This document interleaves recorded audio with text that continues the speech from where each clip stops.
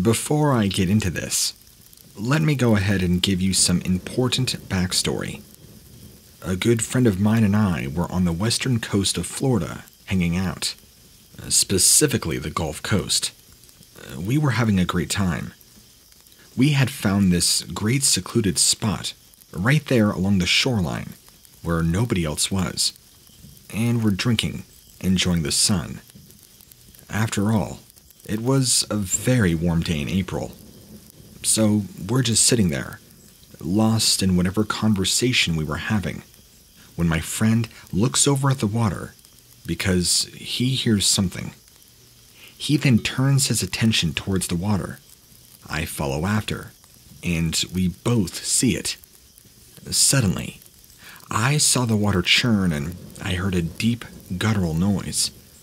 I see this huge green creature with spines all over it shooting up out of the water. It had a long tail and a big head with a very wide mouth. This thing jets up out of the water, running right for us, like a man in a swamp monster costume. It was crazy.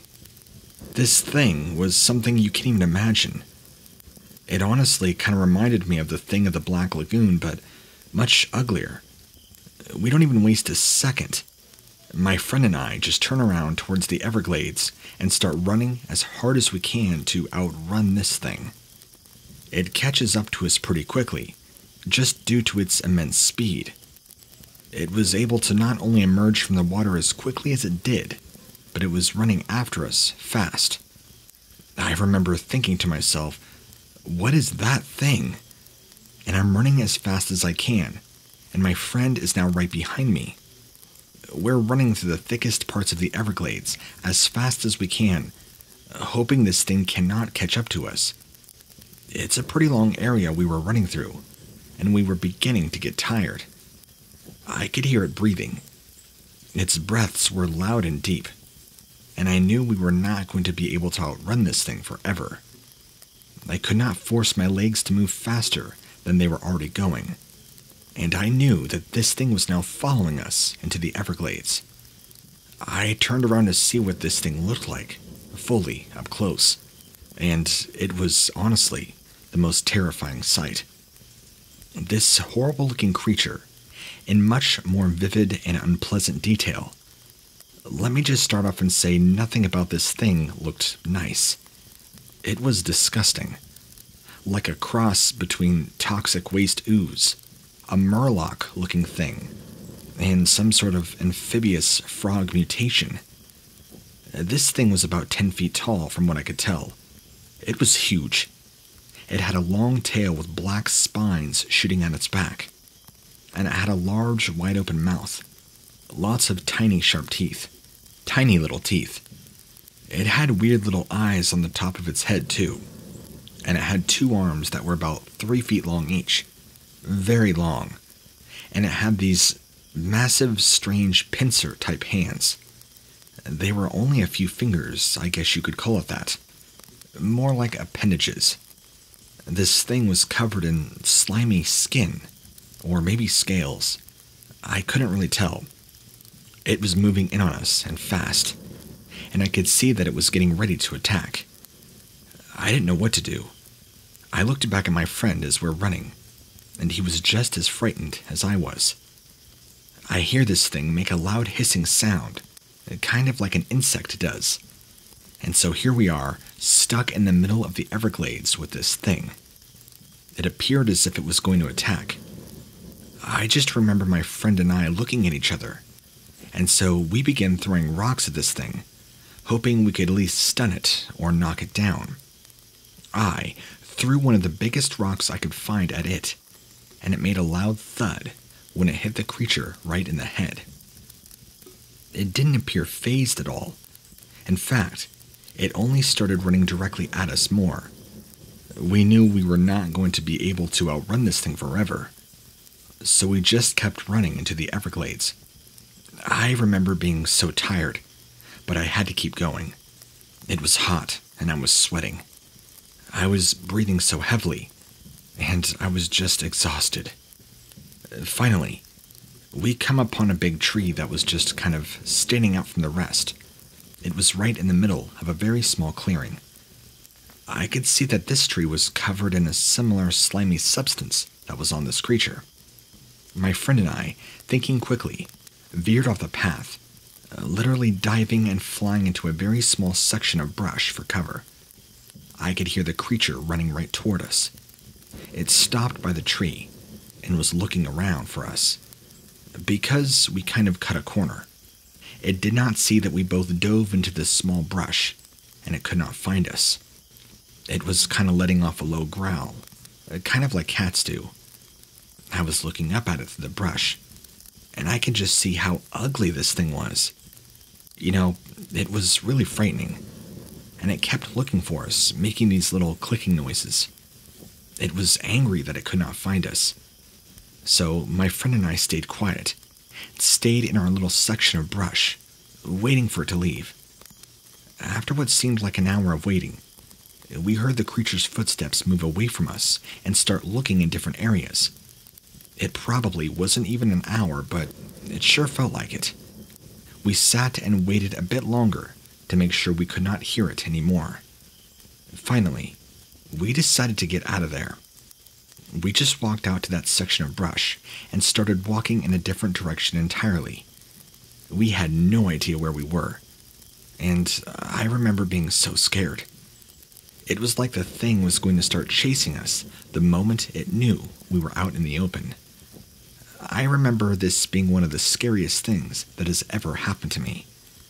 I wish I could have got a picture of it with my phone, but I didn't want to take a chance, so I just kept running out there in a different direction. As we're going in this different direction, we began to hear those weird clicking noises, the same ones that this was making, except all around us, as if there were more than one of them. I'm not sure if that explains why there was that strange substance of slime on that tree or what. After that, we decided to just call one of our other friends and have him pick us up. We didn't want to be in the Everglades alone with this thing, or possibly more of them out there. We were both so drained from running, and we just wanted to get back to our car. After maybe an hour or so of walking out of the way, we eventually make it. Our friends were there waiting for us by the car, just to ensure that we were safe. We explained to them that somebody tried to chase us and hurt us. Of course, that wasn't truthful, but we knew they wouldn't have believed us had we told them this strange thing from the sea came out of the water and chased us on shore into the Everglades. My friend and I and our other friends went back to his house. That's all I kind of remember of that day. But I will never forget the thing I saw that day. I'm not sure if it was an alien or what, but I do know that when I got home, I looked it up and found out that there have been sightings of this creature in the Everglades, but reports are far and few in between. Some call him Crawfish Man. I have never seen anything like it, and I really don't know what it is. I have never been so scared in my life. This thing that was chasing us, it was like it was angry that we were in its territory or home. That's how I kind of internalized it. Either way, just be careful when you're at the beach that you don't piss off the wrong thing and end up in a horror science fiction movie like we did.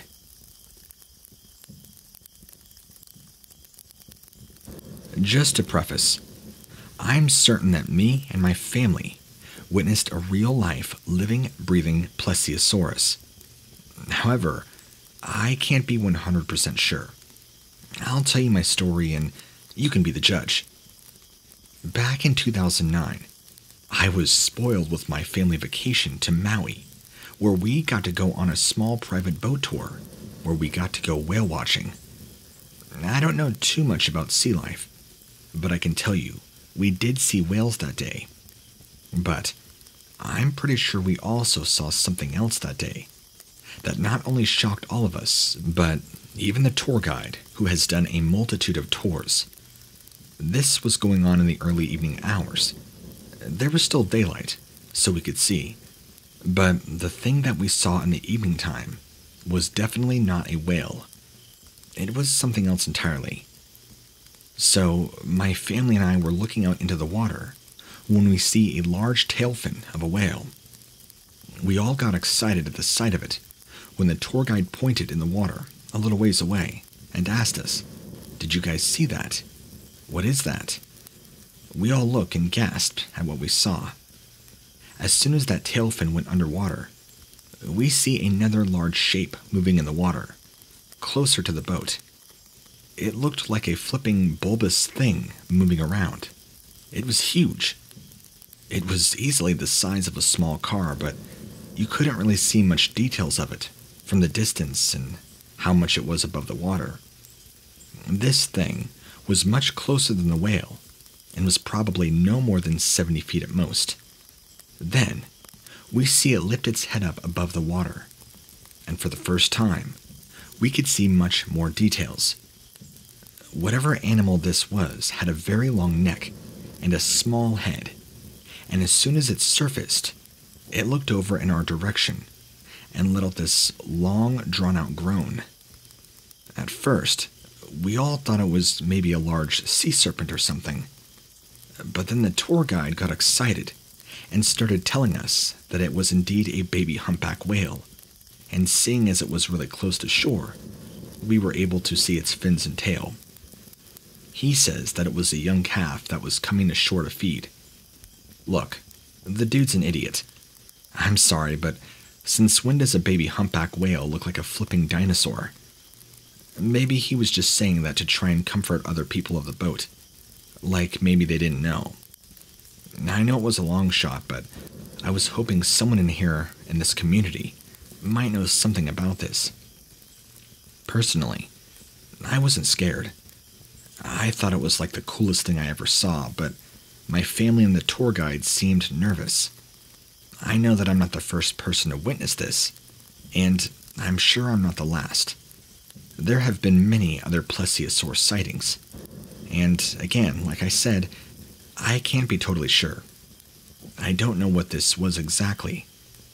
After it looked over at us, it quickly retracted its head back down into the water, along with its long neck, and then its large bulbous body disappeared underneath the surface. And that, my friends, was it. I'm really curious to know what this was. I mean, it really looked like a plesiosaur, but I can't be sure. Anyone here have any experience with this or heard about anything like this? I hope it doesn't seem like I'm trolling. I really do have a genuine interest in this. I just wanted to share my experience with the community. Thanks for reading.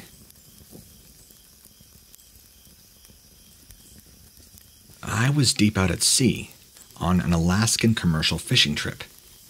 I had been going out for years at that point, and it was, in some ways, the last frontier for me. It was the one place that I could still find complete solitude. The one place that I could just go be by myself. I didn't have to explain myself to anybody. I could just be by myself, and I was so far removed from the rest of the world, I felt like I was on my own planet. In a strange way, it was freeing, and I was able to do some of my best thinking out there. The further I got from the rest of the world, the less I felt like I was truly a part of it. But on this particular trip, things were different. Something was just off, and it was making me feel like I was on edge all the time. The other guys on the boat were fine, but I didn't know them very well. They were all nice, but they all seemed to be a little strange at times. I can never put my finger on exactly what it was. I felt like I was in danger sometimes.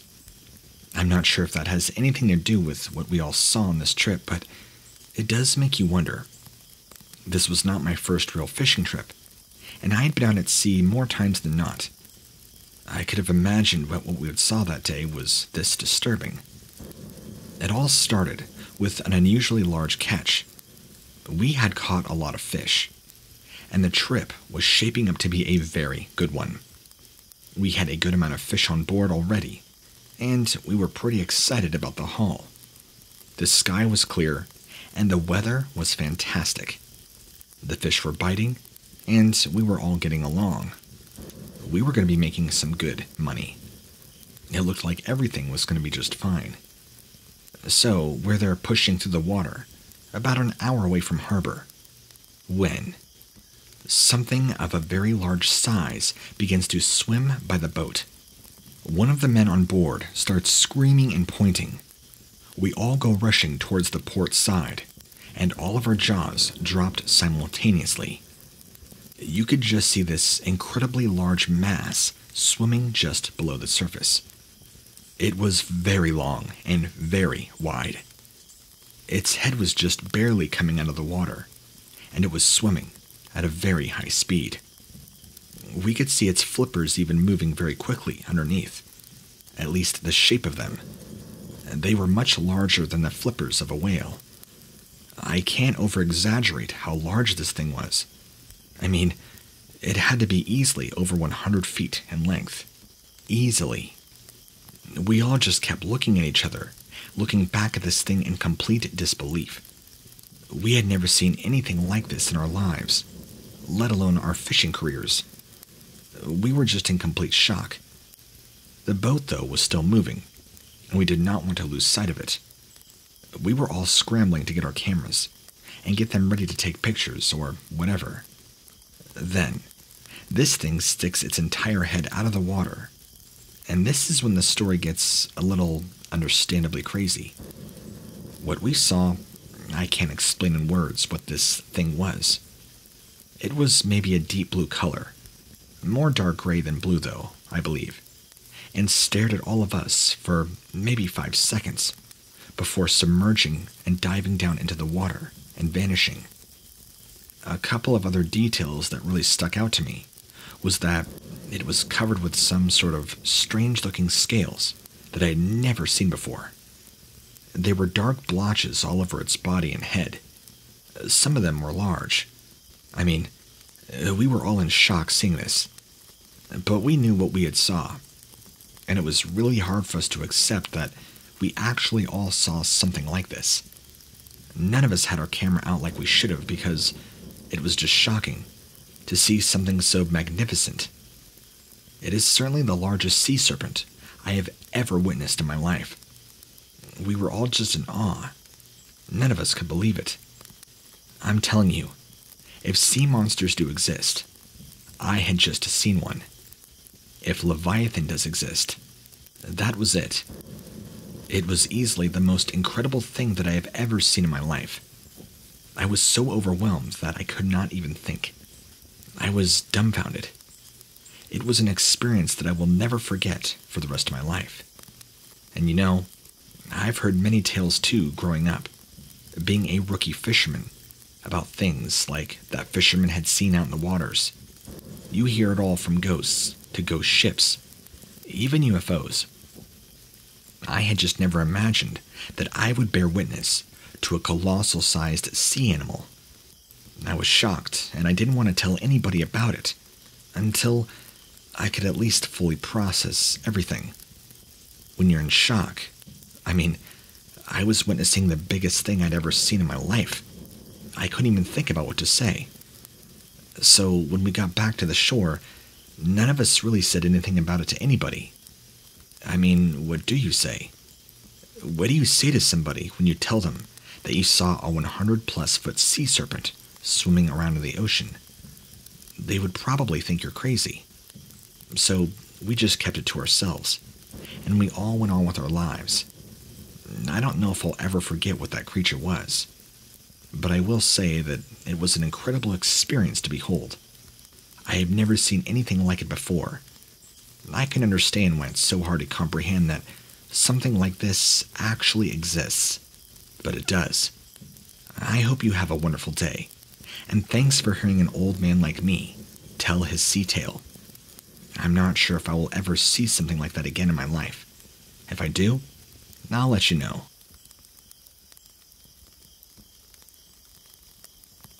Let me tell you about something that happened to me just a few years ago when I was walking along the pier in North Carolina, just along the coast in a small fishing town. I won't name the town, but if you look on a map, it shouldn't be too hard to guess. I'm a huge fan of night fishing, and so these events would occur during the night. Now, I can't say for certain what I encountered was an octopus, but actually something else entirely. It's left me frightened and apprehensive about fishing again at night. Yes, it scared me that badly. Anyway, here it goes. I walked along the pier and looked out at the ocean at night. The sky was an inky black with just a few stars peeking through. A beautiful night sky and scenery. As I'm getting ready to cast my line into the water below, the only real light source being from the moon illuminating the waters, I could just so faintly see the silhouette of what appeared to be a large octopus rising out of the water. At least, I thought it was an octopus at first, but I stand by that it was not. I pulled out my fishing rod, at least pulled it away, and the water became still. I couldn't see the creature anymore. I turned around to see where this thing went, and I see these tentacles slowly sliding up the pier with a large fish in its grasp. Now I back up, and these tentacles slide back down. Then, what appeared to be a tentacle-like appendage shoots out of the water, grabs onto my leg, and pulls me down into the black water, and grabs a hold of my chest. It then, what I thought at the time, wrapped its tentacles around me and began to constrict. I felt my ribcage starting to crack, and this thing was now only tightening its grip. I mustered my last bit of strength and pulled a knife out from my pocket, stabbing this thing in what I thought was the eye. The way that it had its tentacles positioned around my body, I was fortunate that I had the free room to grab a knife and stab this thing as hard as I could. It immediately released me, and I was able to successfully swim to the surface as fast as I could. I could see that I was no more than 10 feet below the water's surface, so I'm going as fast as I can to swim back towards shore. No more than 30 feet, and I could feel this tentacle thing trying to grab onto my heel to pull me back under. With enough kicking and resisting, I'm able to break free and make it back. Screaming for help wasn't going to get me anywhere. There's no one around. I was out here all alone. I did my best to make it back up to the shoreline, and I could see these things in the water squirming behind me, and saw that it did not quite look like an octopus, at least not like one I had ever seen. Then, I realized that it never had itself wrapped around me like I thought, but only one large tentacle, and what I thought I was stabbing, it was actually just that one tentacle. This was pretty scary. I told this story to a friend of mine who is a lighthouse keeper, and he's pretty much a salty sea dog. He said that creatures like this are usually docile, and that they usually don't attack you unless you threaten them. I explained it to him though, and he said it's not like an octopus to behave like that, but even he's still unsure. He also said that I must have done something to provoke it. He said that they normally don't attack unless you get too close to them. I'm not really sure what to make of the whole thing myself, if we're honest. It's just one strange occurrence.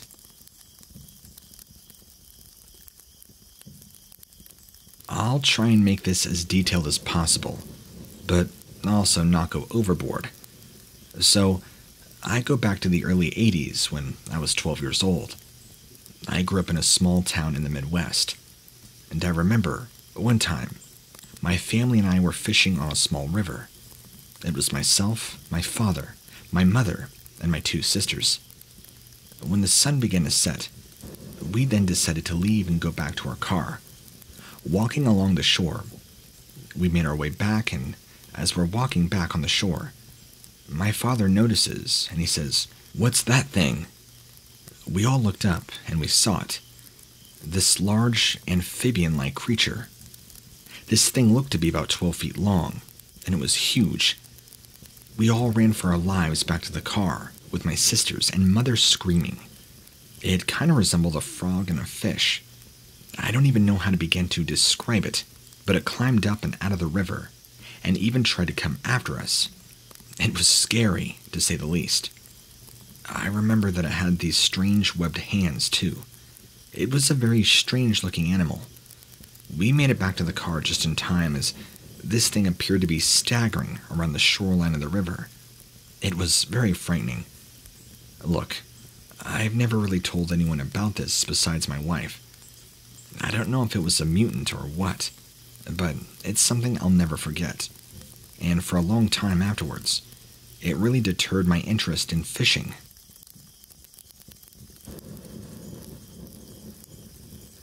I used to practice diving and swimming in the open ocean a lot when I was much younger, in my 20s. Not so much anymore.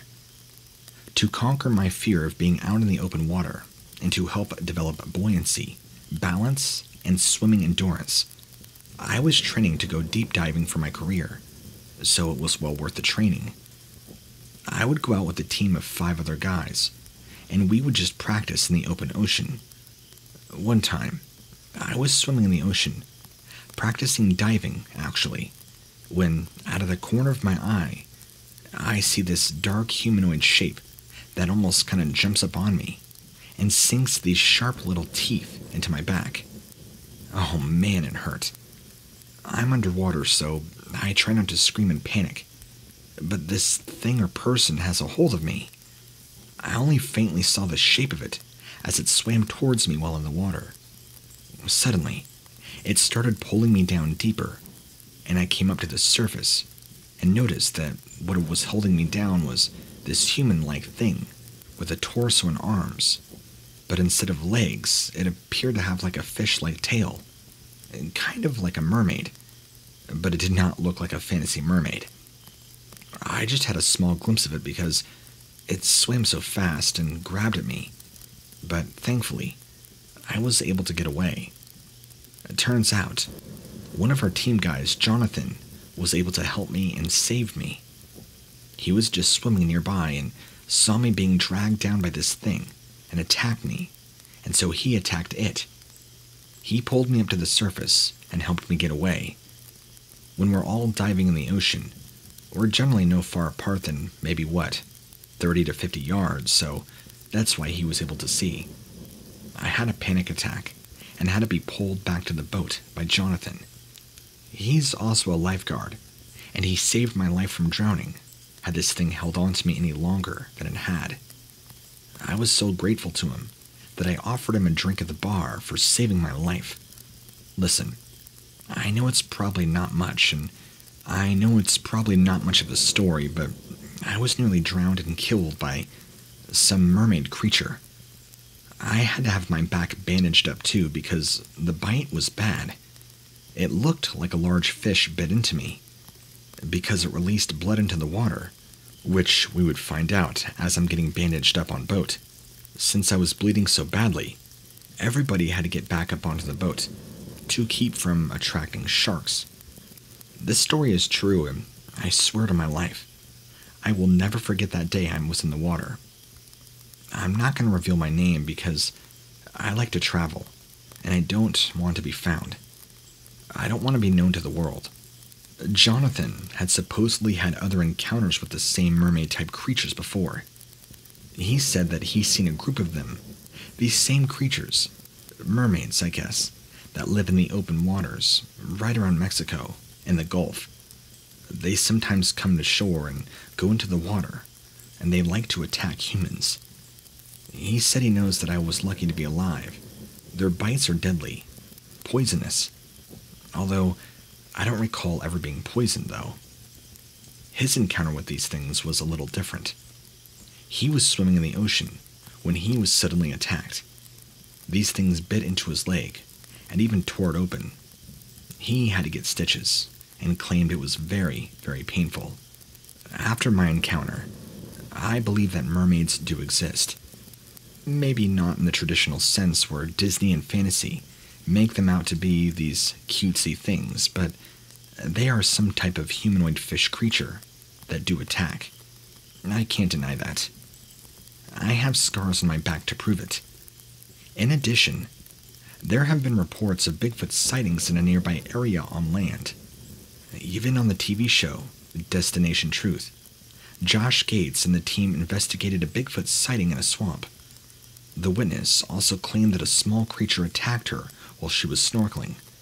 Any connections there? So, I guess it would not be the first time that people are hearing about these strange creatures in the water, eh?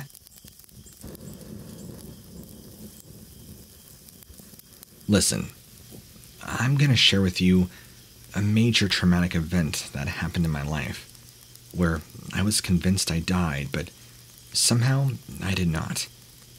I was near the brink of death, with how badly I was clawed up and torn. Why my life was spared, I'll never know. One day, when I was just a teenager, I was paddling out in the ocean in Southern California, not too far off from the shore. I was paddling out to the waves on my surfboard when I saw something big swimming in the water.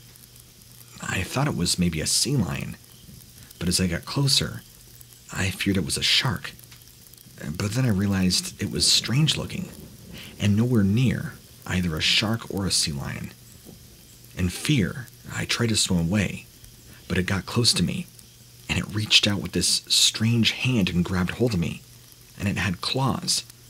So now I'm holding onto my board, screaming in terror, and this thing opened its mouth to try and bite me, and I could see shark-like razor teeth.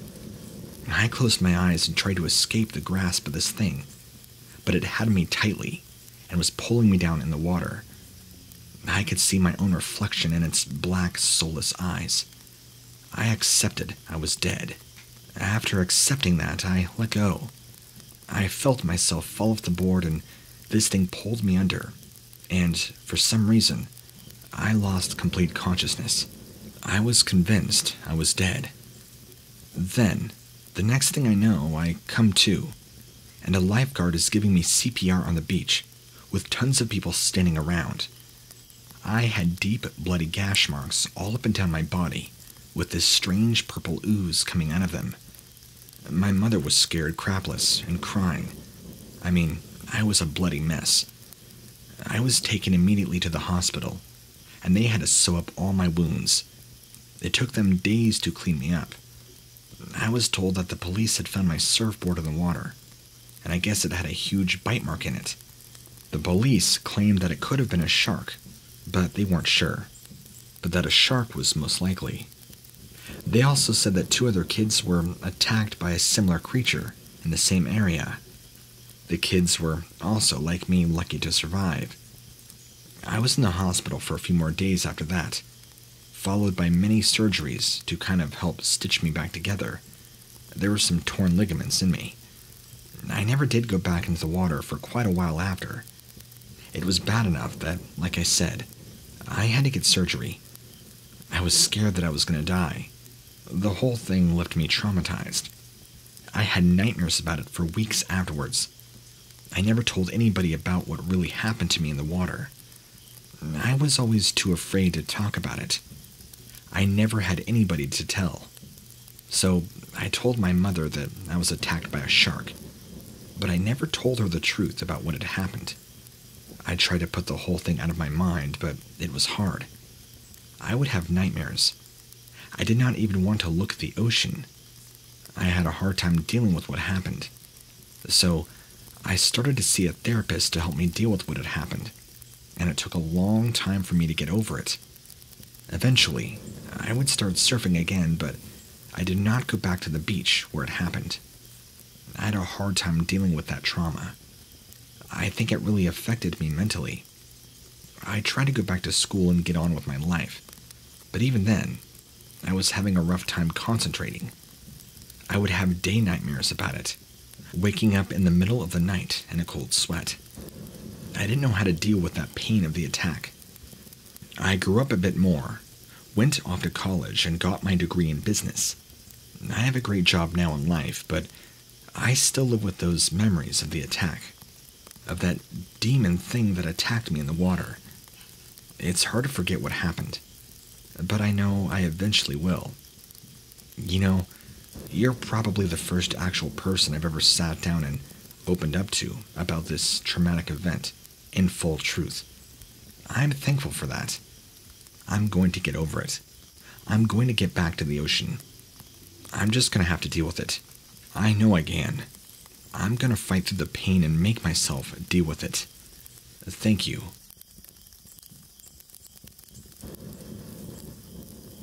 I have an interesting sea tale for you that I'm sure you'll probably find interesting, if anything at least. This occurred back in Spain in the early 1900s with a very poor fisherman. This man, whom we'll call John, was fishing in the ocean when he was attacked by a large sea creature. It had come out of the water and leapt onto the boat to eat him. But the fisherman and his catch, who he had been fishing for hours, was in a state of exhaustion, and he somehow managed to escape. The creature did not follow him, and he was actually rescued by a passing boat and made his way back to the village where he had lived. He told the whole story to the villagers, who had never believed in sea monsters, and they laughed at him. John, who was on the verge of losing his livelihood, was ridiculed for his story. But when the story made its way to the village leader, he ordered a search for the creature and even offered a reward. When the search party returned, they reported that they had found the creature. But when the leader's best hunter approached the creature attacked. The hunter was killed and the rest of the party was forced to retreat. This creature was never found again after that, and John was released. I find this story very interesting to note because of the details about it, and how John goes in to describe the detail. He described it as being a large fish creature, and also having very large fins and sharp spines. He said the very sight of it alone was terrifying and primordial. It scared him. And this is one of the reasons I believe it is real, because the story is very detailed, and John, who I'm just using as a name because the fisherman in the story was actually never given a name, he is speaking from experience. John had seen this strange, mysterious creature. This was right off the coast of Portugal, where he was fishing. There's actually another written record I've seen maybe about 30 years before this, around 1860 to 1870, where yet another fisherman describes an almost similar sighting of a creature that he too saw while fishing. While similar in description, this fisherman saw a creature that he described as being very elongated in the head and looked like some sort of strange, ancient crocodile, but much, much larger. He described it as being so large that it nearly capsized his small fishing boat, and it swam underneath it.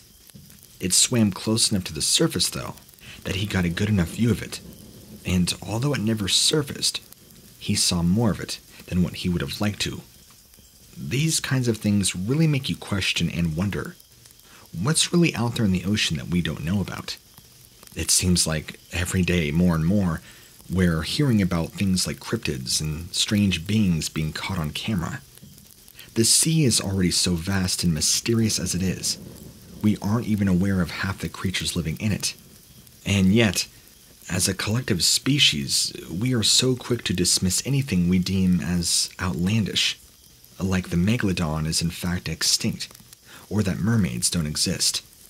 The sightings that I continue to read that are well documented from back years and years ago really make me question just where we are at in our modern-day scientific approach to proving the existence of things. I find it very interesting that so many of these sighting stories are so similar. They all describe a very large fish with sharp spikes and elongated heads. There's a very interesting thing to note too, because you would think that if these are different people, maybe not all of them would describe the creature in the same way. I find it interesting that they all do in fact describe it in the same way. All of these sightings also include the creature showing some sort of passive behavior, some aggressive. But there is yet another story, and this one has always stuck out to me as of recently. It was told by a man that was not only attacked by this strange creature, but he was also nearly eaten.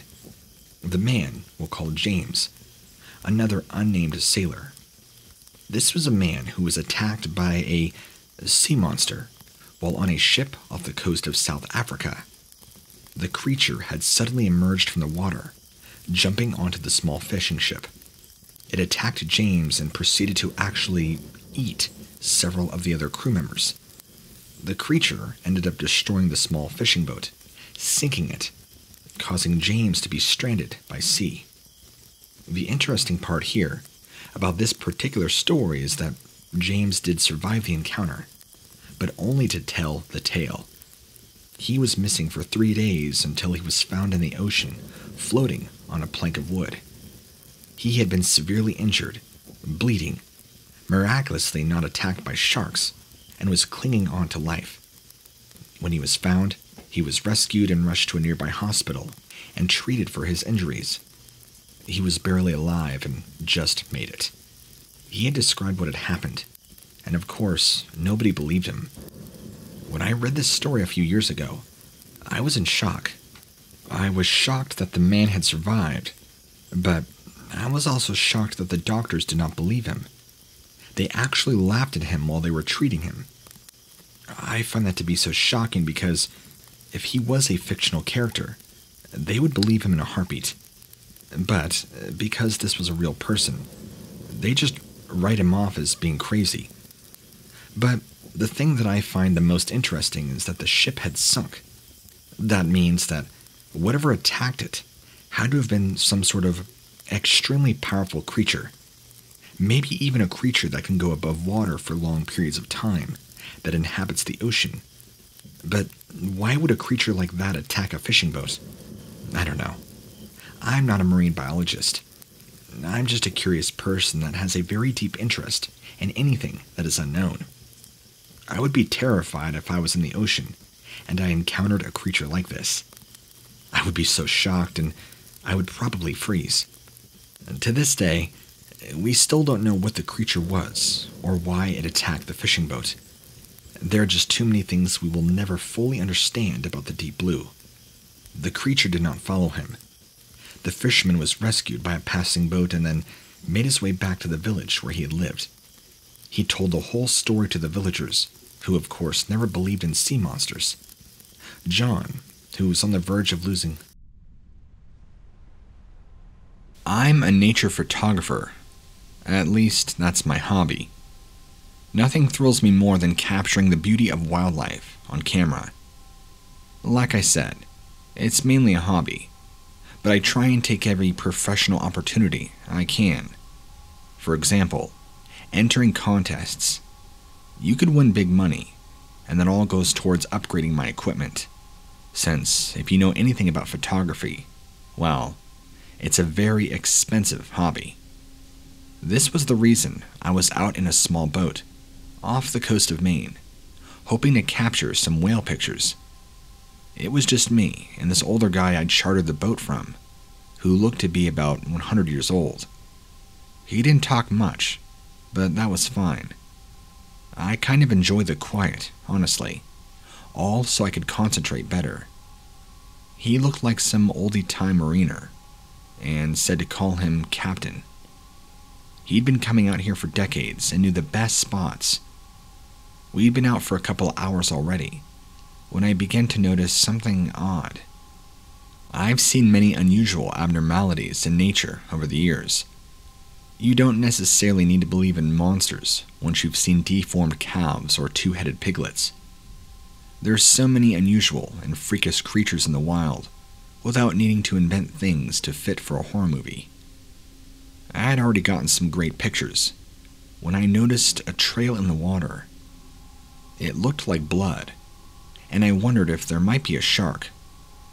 When people think of Maine, they conjure up whales and of course lobsters, but there are a lot of sharks.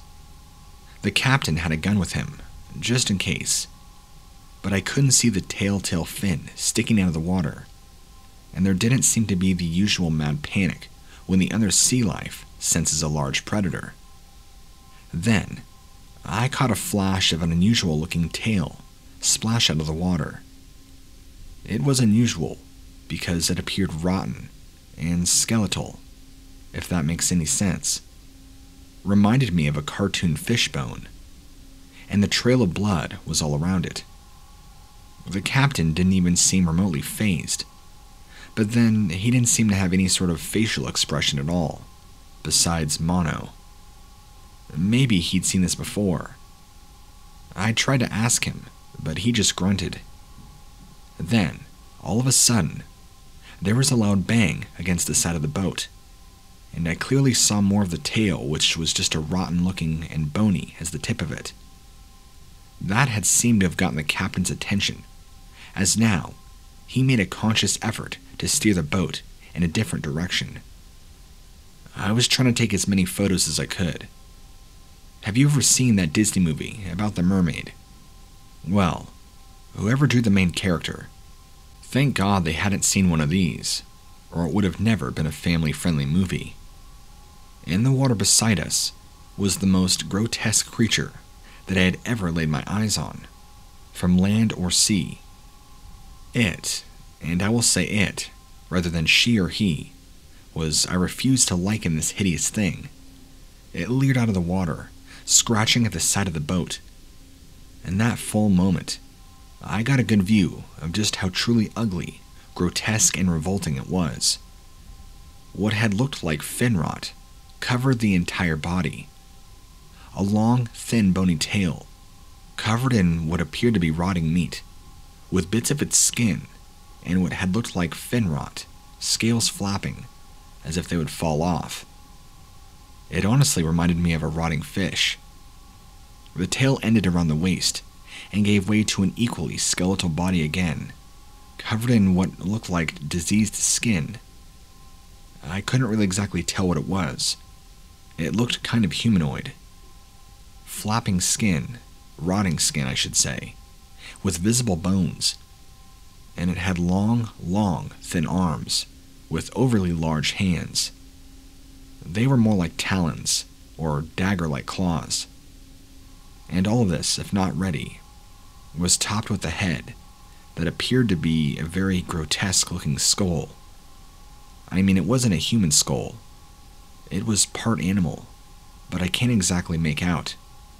It had a grotesque-looking snout, and all sorts of nasty little details. I didn't see any eyes in the sockets. They were just two empty black holes. But it did have a huge maw filled with razor-sharp-looking teeth. Since I'm writing this to you, to share and to warn people of the dangers, I guess you can say what happened next. I was terrified, and as I believe I have every right to be, my grip on my camera lessened, and I lost my camera into the water. Down it went. There's $1,000 I'm out of. Once I'd managed to get up, I looked over the side, but the creature, and of course my camera, were now gone. I yelled at the captain that we needed to get back. Without hesitating further, we shot back to shore without saying anything. I was pretty shaken up by the whole thing, and of course really upset and utterly pissed about losing my $1,000 camera. Getting off the boat, the captain just looked at me and shook his head. You never hang about if you see one of them.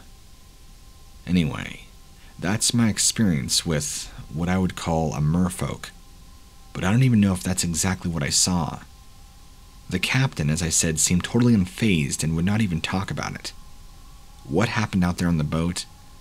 I have no idea, but part of me believes it was some paranormal supernatural experience. Something from hell or the dead came to visit our boat. As for my camera, well, it took a little while, but I finally was able to replace it.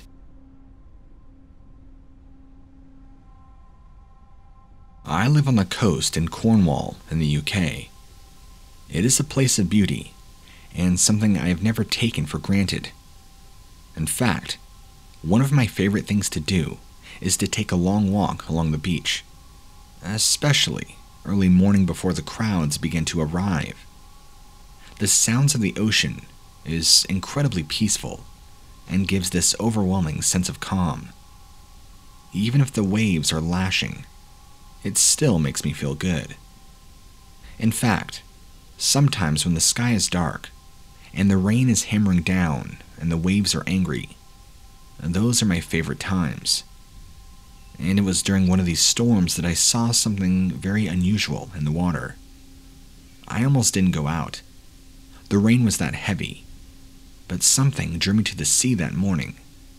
And because it was so early, I knew I could get home and have a hot shower before heading off to work. So I went. It was early and so wet that I could hardly see. The rain pelting against my skin in a way that it hurts. I remember thinking to myself that I must be mad, yet I felt strangely compelled to carry on. It was almost like there was this voice in my head. You must continue with this walk. Fighting against the rain and barely being able to see where the weather stopped and the sea began, I saw something moving in the water. Due to the visibility being nearly at zero, it was incredibly hard to determine what it was. But I saw that it was moving, and I knew whatever it was alive, and large, and ultimately shouldn't be there. I didn't get a really good look at it. It was impossible, and maybe that's what it wanted. All I can make out was a mass of what appeared to be tentacles, dozens and dozens of them, all writhing and bobbing up and down and out of the waves. It would be hard to say what color they were, but they did stand out clearly from the water. A dark, muddy sort of hue. I don't know if it made a noise. There's no way I could have heard anything over the rain and crashing waves. I stood there, mesmerized for several minutes. It reminded me in a way of a pit of snakes. Then, they just seemed to slither back away into the sea. As soon as they had retreated, I almost seemed to snap out of whatever weird daze I'd been in, and literally ran home to get these sodden clothes warmed up. Even after a shower, warm enough to scald my skin, I couldn't get warm. I just shivered the entire day, and the rain kept coming. Then, sometimes after work, the rain just stopped. 1 second, thrashing down in sheets. The next, nothing. I immediately warmed up after that. So much that I had to start ripping off many layers I'd worn, just to try and get some heat.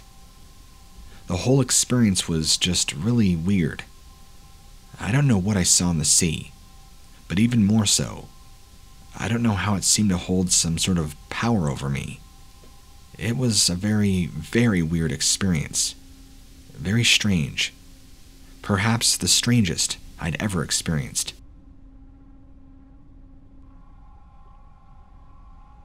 I work as a sea fisherman, catching various produce for a very large supermarket chain, and it isn't uncommon to find something other than fish in my net. I get all sorts of surprises, more and more nowadays.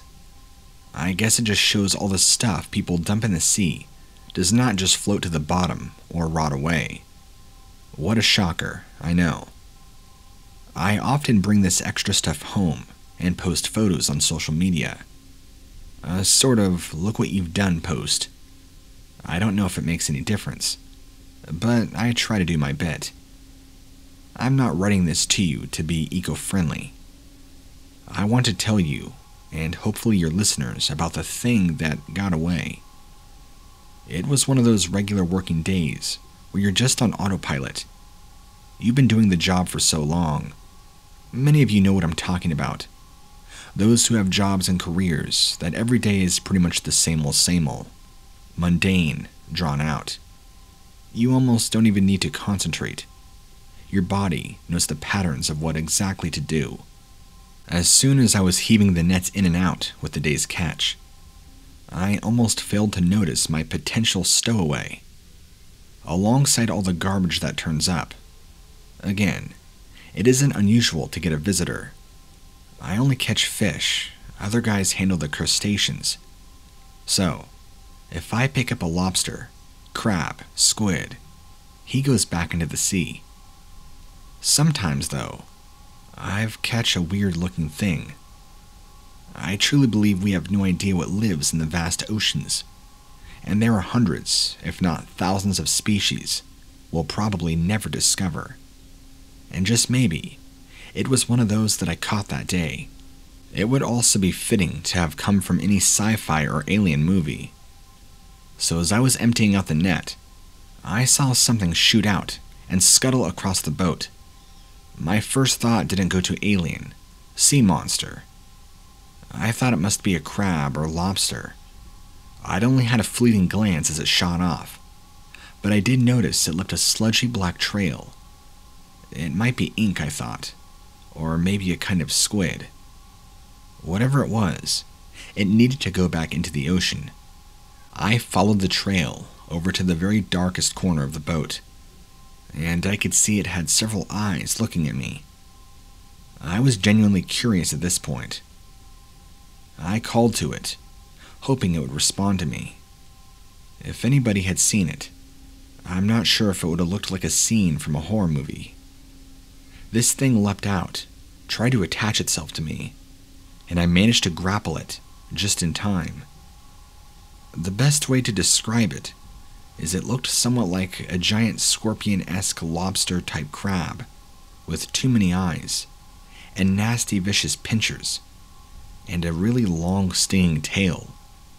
It opened its mouth like a sandworm, and its head almost disappeared, as the mouth was so wide, and it screamed and I threw it back into the sea. That description doesn't do it justice, but it's the best I can do. It also left some of that black sludge all down me, and I spent the next few days violently throwing up. I honestly think that it had some kind of low-dosage poison in its system. I don't know what it was, but if I get another in my net, I'm quitting.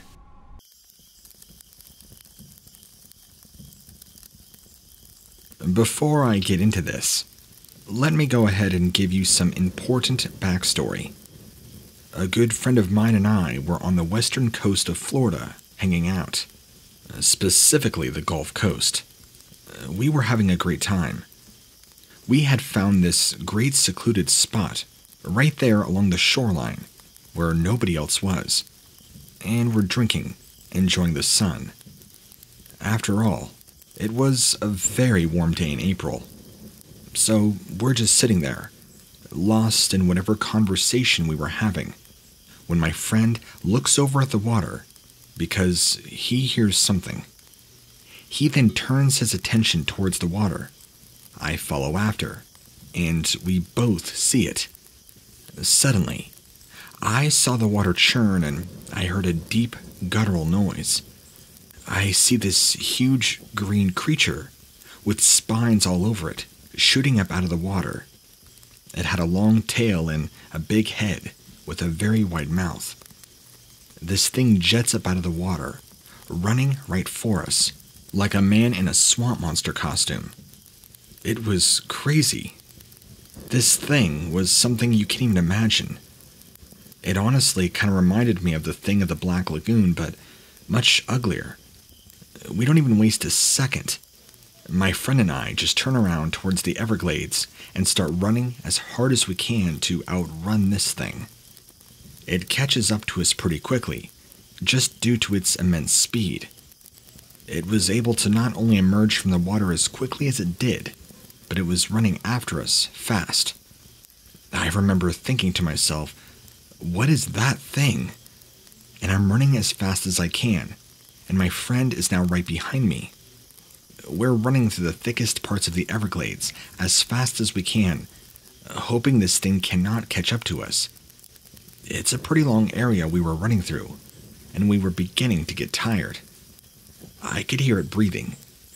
Its breaths were loud and deep, and I knew we were not going to be able to outrun this thing forever. I could not force my legs to move faster than they were already going, and I knew that this thing was now following us into the Everglades. I turned around to see what this thing looked like, fully up close, and it was honestly the most terrifying sight. This horrible-looking creature, in much more vivid and unpleasant detail. Let me just start off and say nothing about this thing looked nice. It was disgusting. Like a cross between toxic waste ooze, a murloc-looking thing, and some sort of amphibious frog mutation. This thing was about 10 feet tall from what I could tell. It was huge. It had a long tail with black spines shooting out its back, and it had a large, wide-open mouth. Lots of tiny, sharp teeth. Tiny little teeth. It had weird little eyes on the top of its head, too, and it had 2 arms that were about 3 feet long each. Very long. And it had these massive, strange pincer-type hands. They were only a few fingers, I guess you could call it that. More like appendages. This thing was covered in slimy skin, or maybe scales. I couldn't really tell. It was moving in on us, and fast, and I could see that it was getting ready to attack. I didn't know what to do. I looked back at my friend as we're running, and he was just as frightened as I was. I hear this thing make a loud hissing sound, kind of like an insect does. And so here we are, stuck in the middle of the Everglades with this thing. It appeared as if it was going to attack. I just remember my friend and I looking at each other, and so we began throwing rocks at this thing, hoping we could at least stun it or knock it down. I threw one of the biggest rocks I could find at it, and it made a loud thud when it hit the creature right in the head. It didn't appear fazed at all. In fact, it only started running directly at us more. We knew we were not going to be able to outrun this thing forever, so we just kept running into the Everglades. I remember being so tired, but I had to keep going. It was hot, and I was sweating. I was breathing so heavily, and I was just exhausted. Finally, we come upon a big tree that was just kind of standing out from the rest. It was right in the middle of a very small clearing. I could see that this tree was covered in a similar slimy substance that was on this creature. My friend and I, thinking quickly, veered off the path, literally diving and flying into a very small section of brush for cover. I could hear the creature running right toward us. It stopped by the tree and was looking around for us. Because we kind of cut a corner, it did not see that we both dove into this small brush, and it could not find us. It was kind of letting off a low growl, kind of like cats do. I was looking up at it through the brush, and I could just see how ugly this thing was. You know, it was really frightening, and it kept looking for us, making these little clicking noises. It was angry that it could not find us.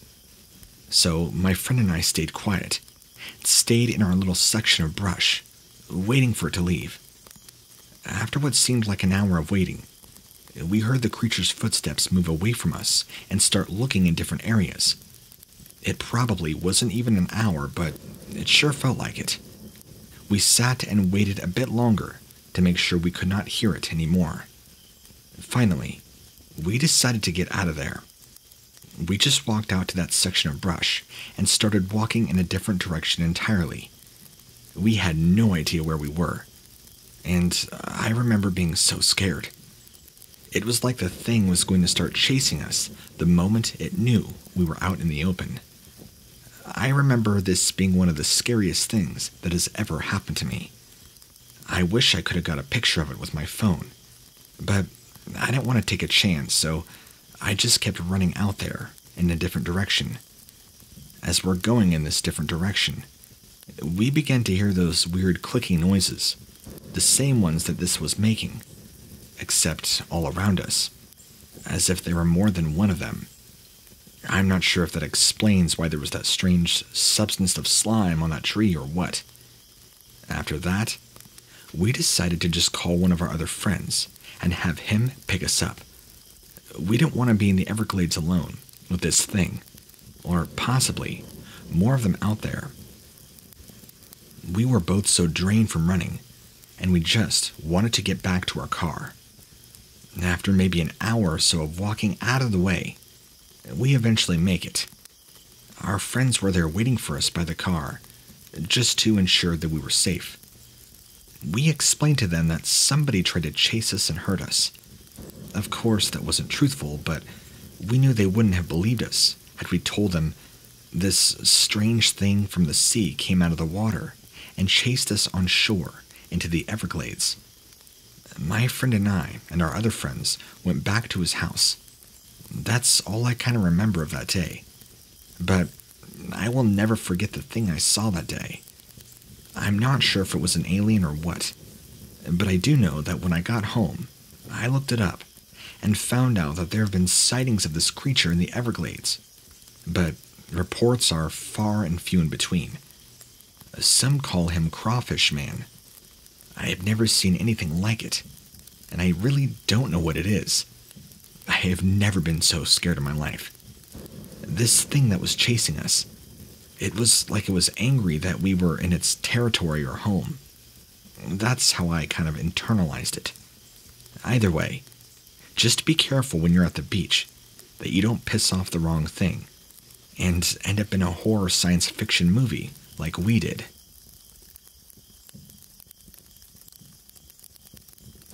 Just to preface, I'm certain that me and my family witnessed a real-life, living, breathing plesiosaurus.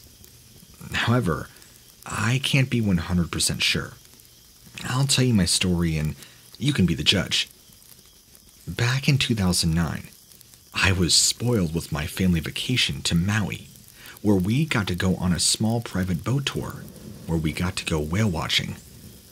I don't know too much about sea life, but I can tell you, we did see whales that day.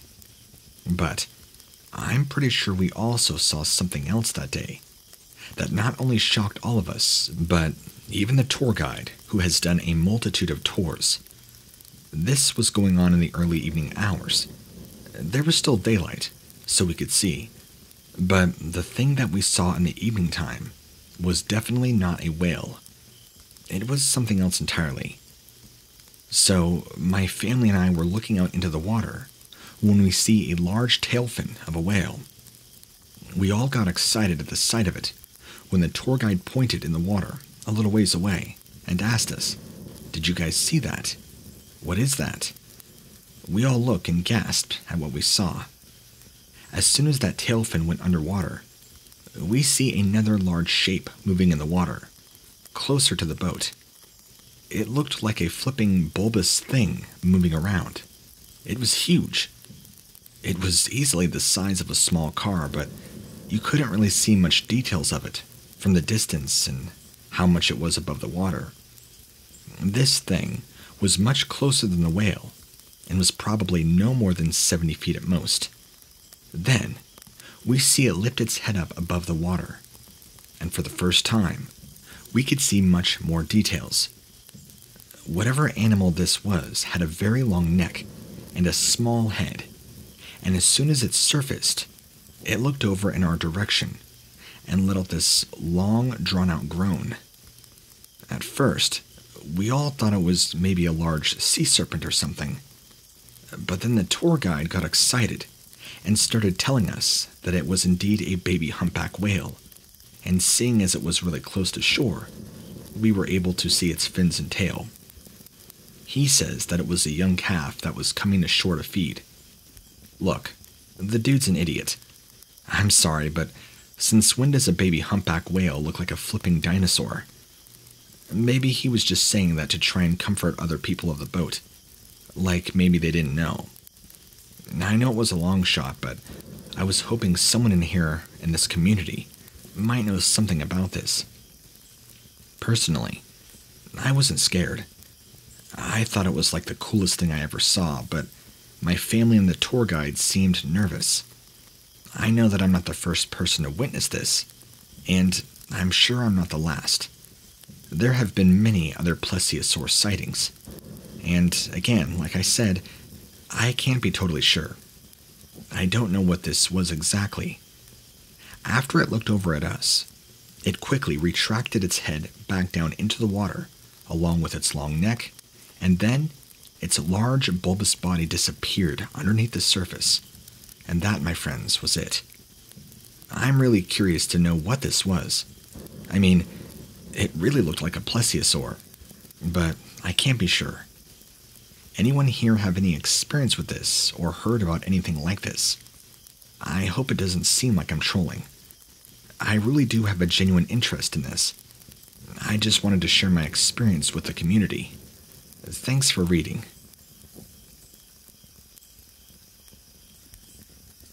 I was deep out at sea, on an Alaskan commercial fishing trip. I had been going out for years at that point, and it was, in some ways, the last frontier for me. It was the one place that I could still find complete solitude. The one place that I could just go be by myself. I didn't have to explain myself to anybody.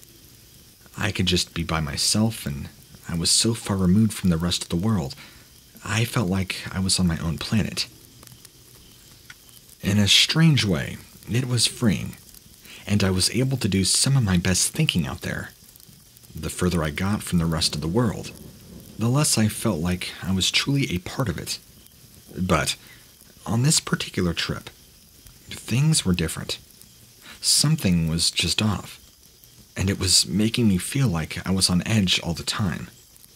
The other guys on the boat were fine, but I didn't know them very well. They were all nice, but they all seemed to be a little strange at times.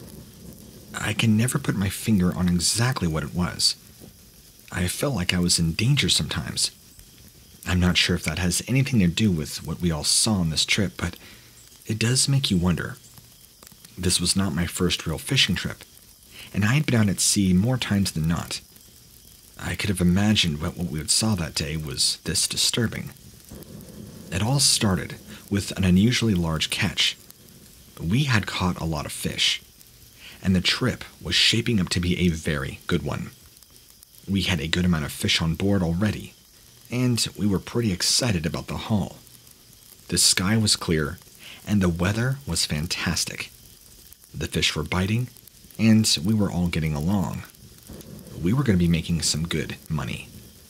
It looked like everything was going to be just fine. So we're there pushing through the water, about an hour away from harbor, when something of a very large size begins to swim by the boat. One of the men on board starts screaming and pointing. We all go rushing towards the port side, and all of our jaws dropped simultaneously. You could just see this incredibly large mass swimming just below the surface. It was very long and very wide. Its head was just barely coming out of the water, and it was swimming at a very high speed. We could see its flippers even moving very quickly underneath, at least the shape of them. They were much larger than the flippers of a whale. I can't over-exaggerate how large this thing was. I mean, it had to be easily over 100 feet in length. Easily. We all just kept looking at each other, looking back at this thing in complete disbelief. We had never seen anything like this in our lives, let alone our fishing careers. We were just in complete shock. The boat, though, was still moving, and we did not want to lose sight of it. We were all scrambling to get our cameras and get them ready to take pictures or whatever. Then, this thing sticks its entire head out of the water, and this is when the story gets a little understandably crazy. What we saw, I can't explain in words what this thing was. It was maybe a deep blue color, more dark gray than blue though, I believe, and stared at all of us for maybe 5 seconds before submerging and diving down into the water and vanishing. A couple of other details that really stuck out to me was that it was covered with some sort of strange-looking scales that I had never seen before. They were dark blotches all over its body and head. Some of them were large. I mean, we were all in shock seeing this, but we knew what we had saw, and it was really hard for us to accept that we actually all saw something like this. None of us had our camera out like we should have because it was just shocking to see something so magnificent. It is certainly the largest sea serpent I have ever witnessed in my life. We were all just in awe. None of us could believe it. I'm telling you, if sea monsters do exist, I had just seen one. If Leviathan does exist, that was it. It was easily the most incredible thing that I have ever seen in my life. I was so overwhelmed that I could not even think. I was dumbfounded. It was an experience that I will never forget for the rest of my life. And you know, I've heard many tales too growing up, being a rookie fisherman, about things like that fishermen had seen out in the waters. You hear it all from ghosts to ghost ships, even UFOs. I had just never imagined that I would bear witness to a colossal-sized sea animal. I was shocked, and I didn't want to tell anybody about it until I could at least fully process everything. When you're in shock, I was witnessing the biggest thing I'd ever seen in my life. I couldn't even think about what to say. So when we got back to the shore, none of us really said anything about it to anybody. What do you say? What do you say to somebody when you tell them that you saw a 100-plus foot sea serpent swimming around in the ocean? They would probably think you're crazy. So we just kept it to ourselves, and we all went on with our lives. I don't know if I'll ever forget what that creature was, but I will say that it was an incredible experience to behold. I have never seen anything like it before. I can understand why it's so hard to comprehend that something like this actually exists, but it does. I hope you have a wonderful day, and thanks for hearing an old man like me tell his sea tale. I'm not sure if I will ever see something like that again in my life. If I do, I'll let you know.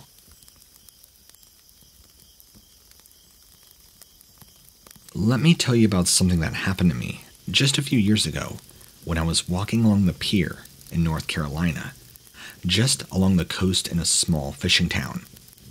I won't name the town, but if you look on a map, it shouldn't be too hard to guess. I'm a huge fan of night fishing, and so these events would occur during the night. Now, I can't say for certain what I encountered was an octopus, but actually something else entirely. It's left me frightened and apprehensive about fishing again at night. Yes, it scared me that badly. Anyway, here it goes. I walked along the pier and looked out at the ocean at night. The sky was an inky black with just a few stars peeking through. A beautiful night sky and scenery. As I'm getting ready to cast my line into the water below, the only real light source being from the moon illuminating the waters, I could just so faintly see the silhouette of what appeared to be a large octopus rising out of the water. At least, I thought it was an octopus at first, but I stand by that it was not. I pulled out my fishing rod, at least pulled it away, and the water became still. I couldn't see the creature anymore. I turned around to see where this thing went, and I see these tentacles slowly sliding up the pier with a large fish in its grasp. Now I'm back up, and these tentacles slide back down. Then, what appeared to be a tentacle-like appendage shoots out of the water, grabs onto my leg, and pulls me down into the black water, and grabs a hold of my chest. It then, what I thought at the time, wrapped its tentacles around me and began to constrict. I felt my ribcage starting to crack, and this thing was now only tightening its grip. I mustered my last bit of strength and pulled a knife out from my pocket, stabbing this thing in what I thought was the eye. The way that had its tentacles positioned around my body, I was fortunate that I had the free room to grab a knife and stab this thing as hard as I could. It immediately released me, and I was able to successfully swim to the surface as fast as I could. I could see that I was no more than 10 feet below the water's surface, so I'm going as fast as I can to swim back towards shore. No more than 30 feet, and I could feel this tentacle thing trying to grab onto my heel to pull me back under. With enough kicking and resisting, I'm able to break free and make it back. Screaming for help wasn't going to get me anywhere. There's no one around. I was out here all alone.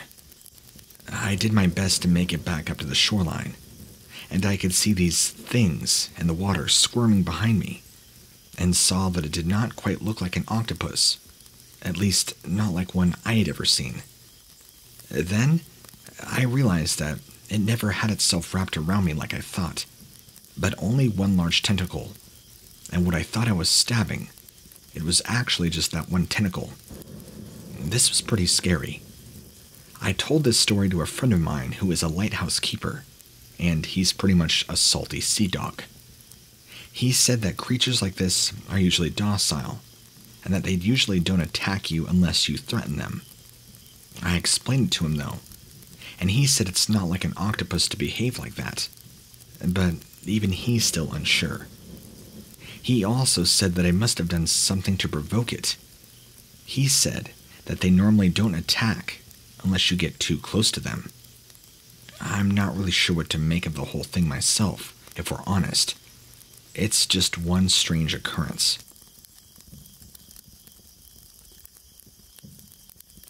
I'll try and make this as detailed as possible, but also not go overboard.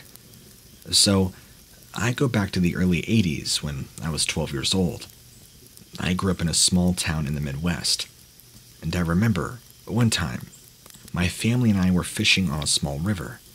It was myself, my father, my mother, and my 2 sisters. When the sun began to set, we then decided to leave and go back to our car.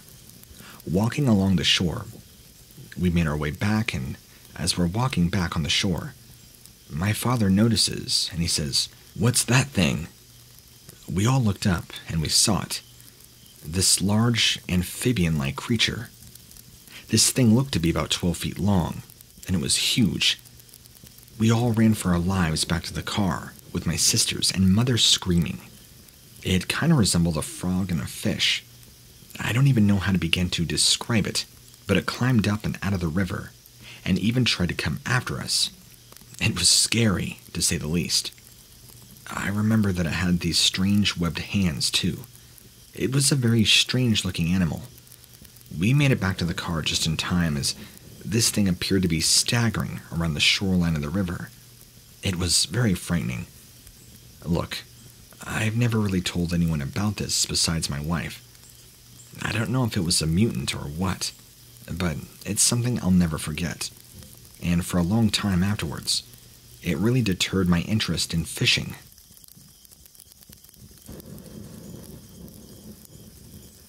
I used to practice diving and swimming in the open ocean a lot when I was much younger, in my 20s. Not so much anymore. To conquer my fear of being out in the open water, and to help develop buoyancy, balance, and swimming endurance, I was training to go deep diving for my career, so it was well worth the training. I would go out with a team of 5 other guys, and we would just practice in the open ocean. One time, I was swimming in the ocean, practicing diving, actually, when, out of the corner of my eye, I see this dark humanoid shape that almost kind of jumps up on me and sinks these sharp little teeth into my back.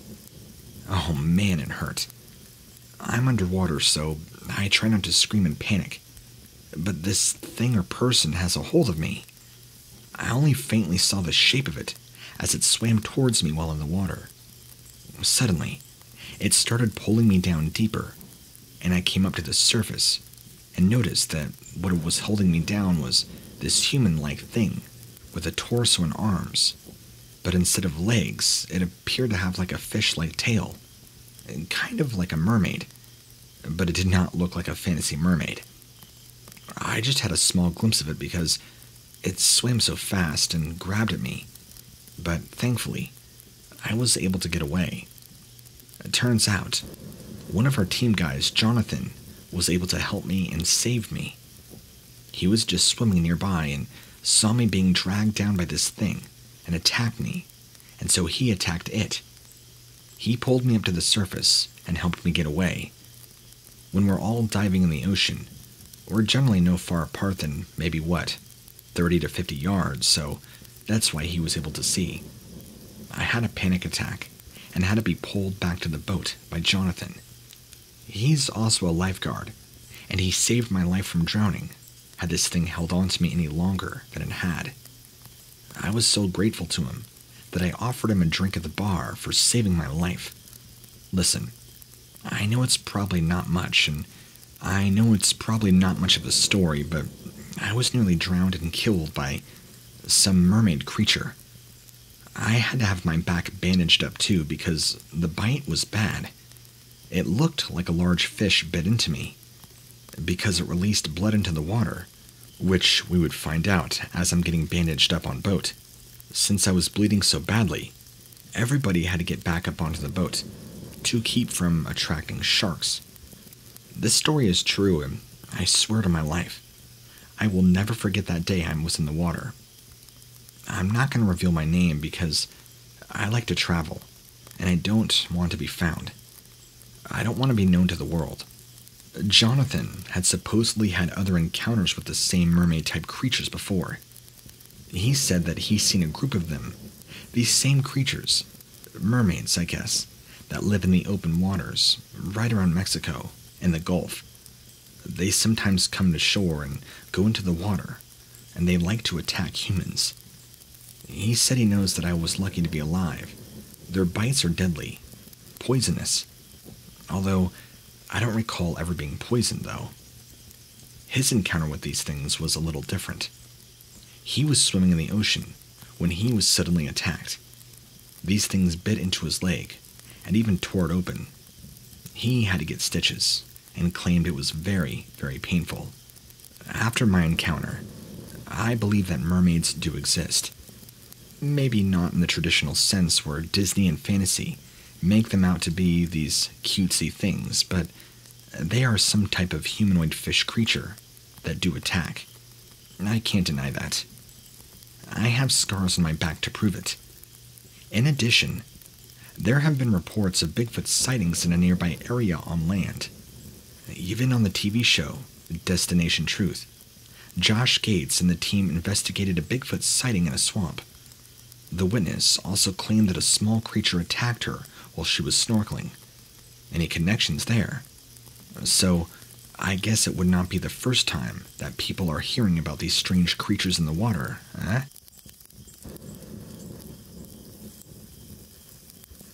Listen, I'm going to share with you a major traumatic event that happened in my life, where I was convinced I died, but somehow I did not.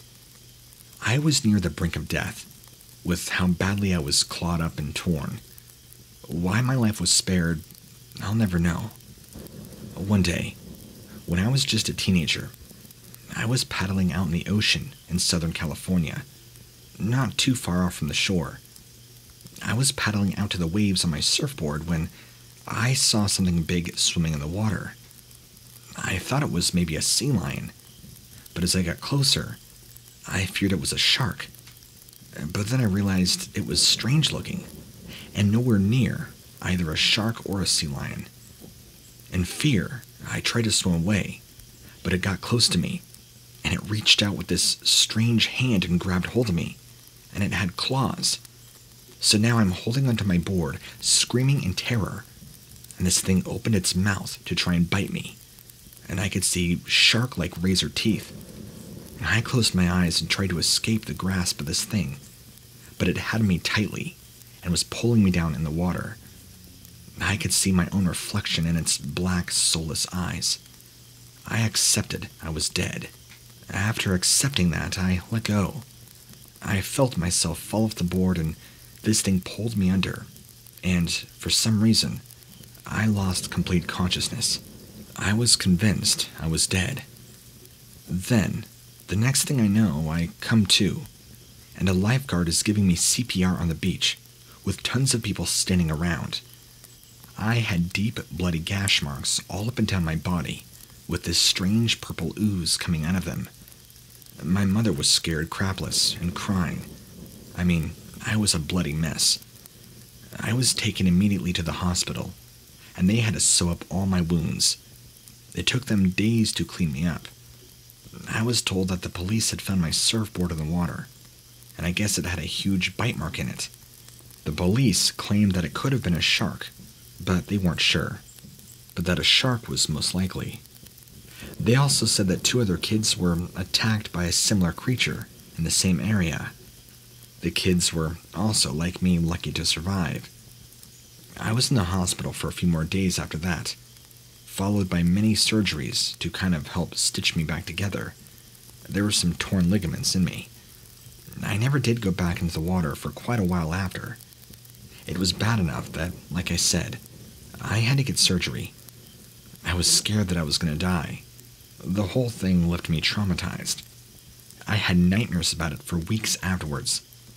I never told anybody about what really happened to me in the water. I was always too afraid to talk about it. I never had anybody to tell.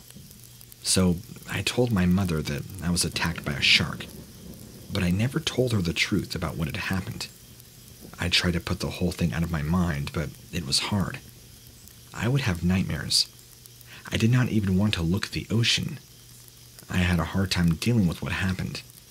So I started to see a therapist to help me deal with what had happened, and it took a long time for me to get over it. Eventually, I would start surfing again, but I did not go back to the beach where it happened. I had a hard time dealing with that trauma. I think it really affected me mentally. I tried to go back to school and get on with my life, but even then, I was having a rough time concentrating. I would have day nightmares about it, waking up in the middle of the night in a cold sweat. I didn't know how to deal with that pain of the attack. I grew up a bit more, went off to college, and got my degree in business. I have a great job now in life, but I still live with those memories of the attack, of that demon thing that attacked me in the water. It's hard to forget what happened, but I know I eventually will. You know, you're probably the first actual person I've ever sat down and opened up to about this traumatic event in full truth. I'm thankful for that. I'm going to get over it. I'm going to get back to the ocean. I'm just going to have to deal with it. I know I can. I'm going to fight through the pain and make myself deal with it. Thank you.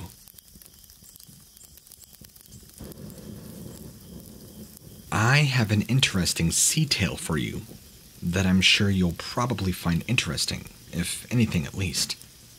This occurred back in Spain in the early 1900s with a very poor fisherman. This man, whom we'll call John, was fishing in the ocean when he was attacked by a large sea creature.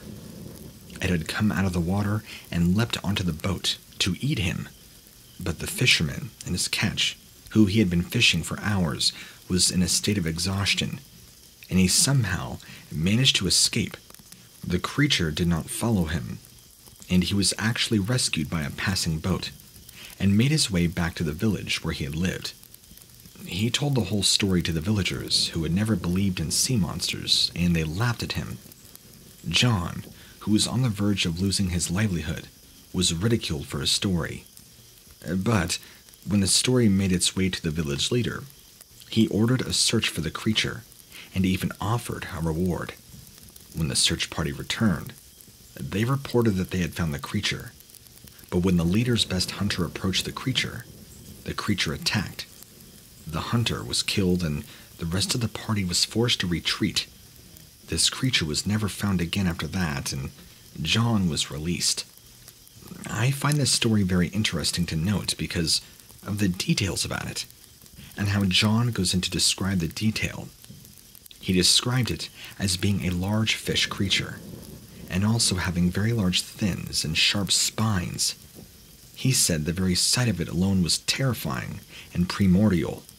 It scared him.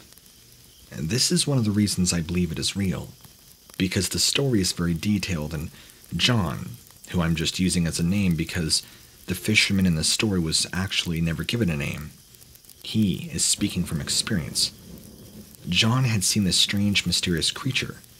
This was right off the coast of Portugal, where he was fishing. There's actually another written record I've seen maybe about 30 years before this, around 1860 to 1870, where yet another fisherman describes an almost similar sighting of a creature that he too saw while fishing. While similar in description, this fisherman saw a creature that he described as being very elongated in the head and looked like some sort of strange ancient crocodile, but much, much larger.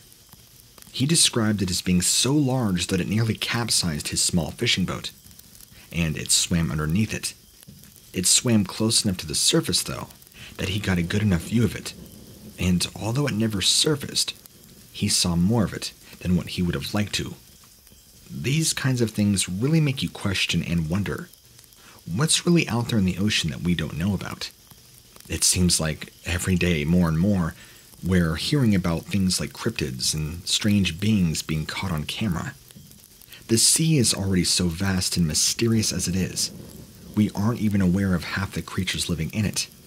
And yet, as a collective species, we are so quick to dismiss anything we deem as outlandish, like the megalodon is in fact extinct, or that mermaids don't exist. The sightings that I continue to read that are well documented from back years and years ago really make me question just where we are at in our modern day scientific approach to proving the existence of things.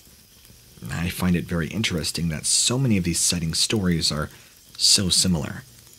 They all describe a very large fish with sharp spikes and elongated heads. There's a very interesting thing to note too, because you would think that if these are different people, maybe not all of them would describe the creature in the same way. I find it interesting that they all do in fact describe it in the same way. All of these sightings also include the creature showing some sort of passive behavior, some aggressive. But there is yet another story, and this one has always stuck out to me as of recently. It was told by a man that was not only attacked by this strange creature, but he was also nearly eaten. The man we'll call James, another unnamed sailor. This was a man who was attacked by a sea monster while on a ship off the coast of South Africa. The creature had suddenly emerged from the water, jumping onto the small fishing ship. It attacked James and proceeded to actually eat several of the other crew members. The creature ended up destroying the small fishing boat, sinking it, causing James to be stranded by sea. The interesting part here about this particular story is that James did survive the encounter, but only to tell the tale. He was missing for 3 days until he was found in the ocean, floating on a plank of wood.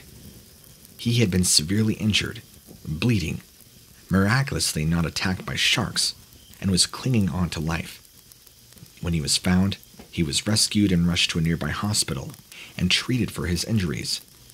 He was barely alive and just made it. He had described what had happened, and of course, nobody believed him. When I read this story a few years ago, I was in shock. I was shocked that the man had survived, but I was also shocked that the doctors did not believe him.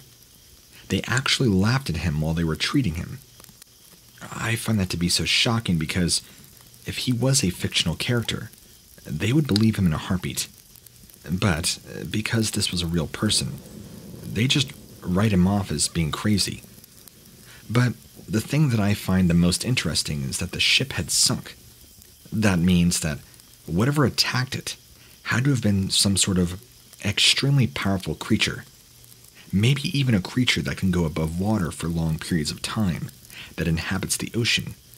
But why would a creature like that attack a fishing boat? I don't know. I'm not a marine biologist. I'm just a curious person that has a very deep interest in anything that is unknown. I would be terrified if I was in the ocean and I encountered a creature like this. I would be so shocked and I would probably freeze. And to this day, we still don't know what the creature was or why it attacked the fishing boat. There are just too many things we will never fully understand about the deep blue. The creature did not follow him.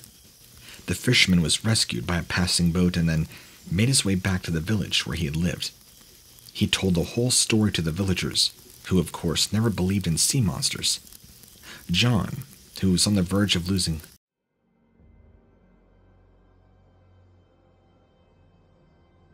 I was doing some scuba diving with some friends off the southern coast of Maui. The waters are beautiful, just as much as the fish life. But somewhere along the journey, I got spooked when I saw this strange, dangly looking creature swimming out of a small alcove underneath the water. It looked like a cross between an octopus and a squid, and it had these weird arms that were long enough to wrap around its body and then extend all the way down its tail end. It radiated purple to red and had these long tendrils that drug behind it. No, not like tentacles, but almost like stingers, kind of like a jellyfish. That's what they looked like. This creature was very large, longer than me, and I'm 6 foot. The thing swam towards us, and all of us watched in awe as it slowly approached. Then, it seemed to lunge forward at us. My friend quickly started swimming out the other way, and we all began swimming back towards the boat. We have never seen this animal before, so we weren't sure what to expect. It pursued us in the water, the whole 80 feet back to our anchored boat. I knew we were only a mile or so offshore, but I swear it swam faster and faster, closing in on us. We were able to get back on the boat and sped off. It never reappeared. We never saw the creature again after that. But we did come back in that exact spot for 2 more days after for more scuba diving, before continuing on our journey to another section of ocean. Whatever that thing was, it was certainly a new creature we had seen. Make no mistake. During our 2nd and 3rd days there, at the part of the coast, we never saw this creature again. I have no idea what it was, and the thing just looked very bizarre. I'm convinced it had followed us back to the boat the first time, and then hid. It was no animal we knew of. I almost wonder if that thing was just trying to chase us off, or maybe it was actually trying to kill us.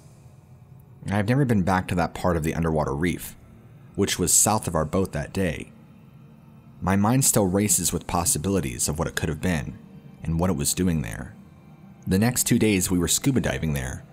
We actually spent more of our time exploring the northern, western, and eastern regions, even seeing sea turtles. No sharks, thankfully. Because of what we do, we happen to know some experts in our social circles. When asked about what we had seen, they weren't quite sure what we were talking about. These are experienced guys who study marine life. They know just about every fish, every whale, everything. We all saw the same thing, and to the best of their understanding, what we saw isn't a normal animal that lives in this area. My best guess is that it could have been a large creature that was passing through, but ultimately, I don't know. I've never seen a creature like that before. It looked so very alien-like, as much as the life does in the sea. After some thinking, the 4 of us agreed that it was most likely a large cephalopod of some kind.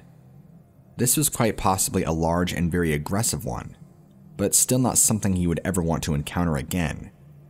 We had gotten lucky. I still remember looking into the alcove and seeing that thing come out of its hole, with its tentacles all around it. All in all, it was an interesting experience, but I'll say this. If that creature's tentacles would have grabbed at us, we would have needed a lot more luck than what we actually had.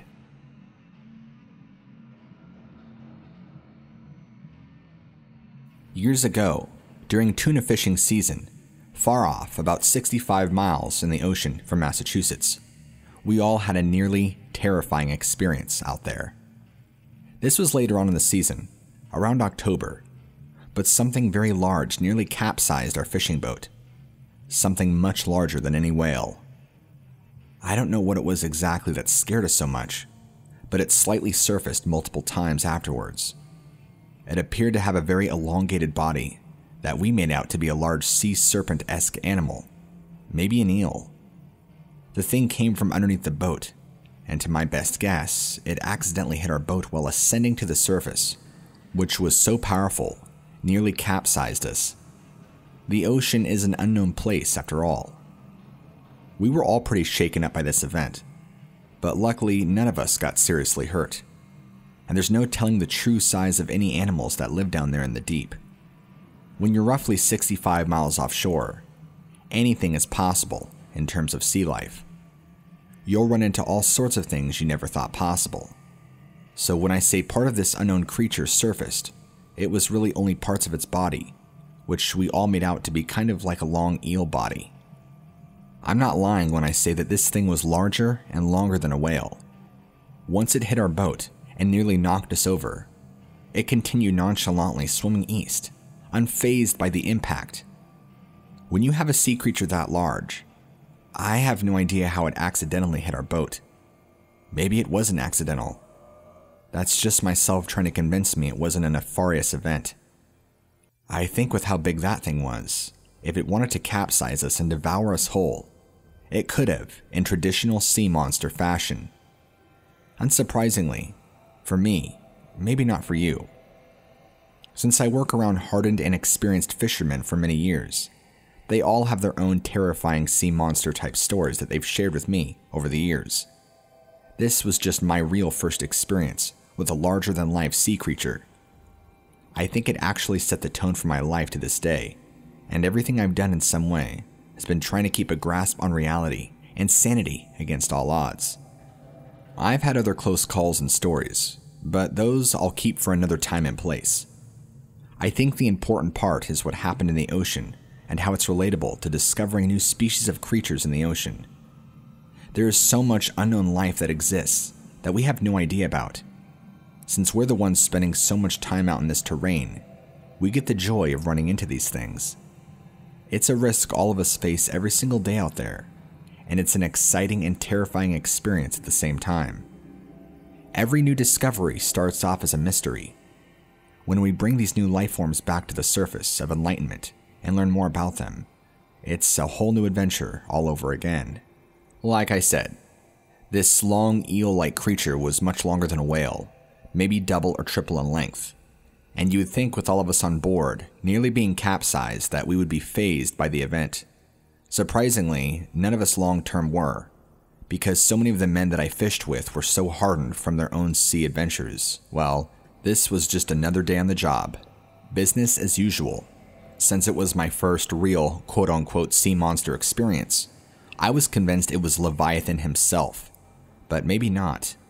I can safely walk away from this event though, and tell you it was the largest sea creature that I've ever known or seen in my entire life. I mean, this thing had to have been over 70 feet in length, and probably double the width of a whale. I'm not kidding either. You need to understand that for something to nearly capsize a fishing boat, it's a pretty big deal.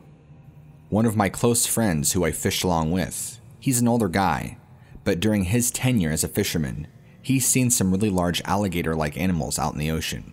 He calls them aquadiles, or aquatic crocodiles. He goes on to tell me that they are the largest unspoken sea predators he has ever seen. His theory is that there is a subspecies of aquatic crocodiles nearly 60 to 70 feet in length that just never died out from extinction and are still around from the dinosaur days. This would explain his own sightings that he's had around Australia and other areas of the world. I guess seeing these large type of aquatic crocodilians are very common around the New Zealand-Australian area. Why? I'm not exactly sure, but I've never myself gone tuna fishing around there, or really any fishing for that matter. But either way, if that's what I have to deal with seeing, you can count me out.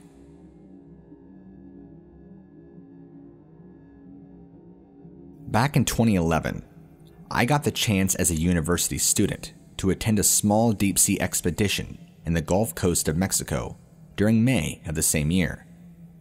The trip was more or less about testing out the current boundaries of deep-sea expeditions and the current technology available to us at the time than it really was anything else.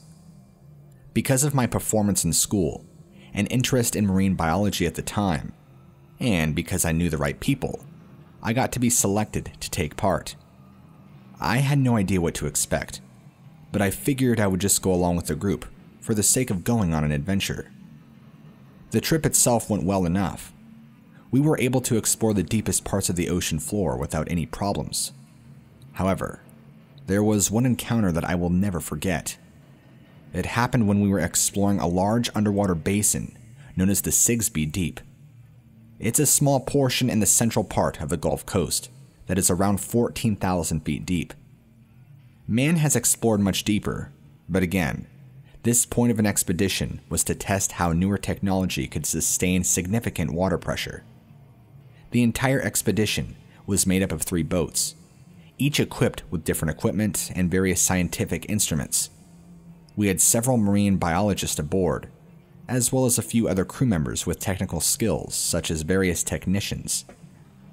When exploring the region, you're not allowed to take anything with you that could be possibly left behind, be it supplies or equipment. This is for 2 reasons. The first being that if something were to happen to your boat and you had supplies aboard, you would have no way to provide for your crew. The second being that everything you bring with you must be able to withstand that high of pressure. That's not to say that we didn't find anything of value. While exploring and descending, we did find a large number of species that had not yet been seen before by any other expeditions in the area. We also managed to collect several new species of jellyfish, new types of crab, and an abundance of other marine life. That was a joy. Once we really started descending into the basin is when we got the radio call from one of the ships above, saying we needed to ascend back up to the surface immediately. Something very large was ascending from the bottom of the basin, a bio-life form, and was on the course to collide with us at a nearly 90-degree angle. We all scrambled to get ready and prepared our gear while we waited for the signal that would tell us what to do next. At this point, I don't think anyone had ever encountered anything like this before. There was no warnings given to us or any indications that we should prepare ourselves for this type of event. All we knew was that this thing was coming towards us fast, and we needed to get out of the area as soon as possible. We were able to successfully ascend back up our ship to the surface without any issues, thank God. We were then shown what our machinery picked up and what exactly they had seen. Judging from the data, roughly 2,000 feet below our ship at the time, something of incredible size and mass was ascending quickly upwards from the bottom of the basin, which again, for those of you that are listening, is 14,000 feet deep.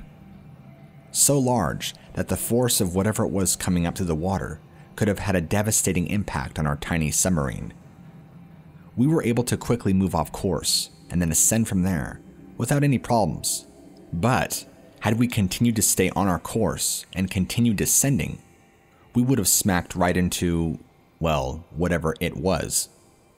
The only thing we could make out was that it was indeed some sort of bio-life form that we lost track of once it ascended to a certain point, because it turned as it reached out of the basin, but continued to stay along the bottom floor of the Gulf Coast.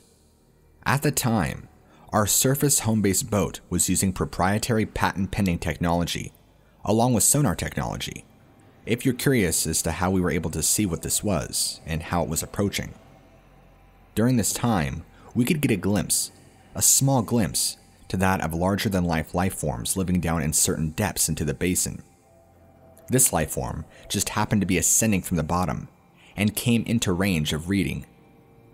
The machine estimates are very rough because it was still being worked on at the time, but I heard potentially this life form was anywhere around 37.2 meters to 48 meters in length, judging by what they had captured on their equipment. That means whatever this was literally enormous. That's a colossal-sized underwater animal, but for something to live in such depths like the basin would have to be of incredible size to withstand such water pressure anyway. Now that we're in 2020, technology has been perfected and more advanced than it was 9 years ago. I'm sorry my story isn't that exciting, but it left all of us freaked out and excited at the same time. The basin extends pretty deep, so something was making its home all the way down in there. What was it exactly? Well, even we can't be too sure.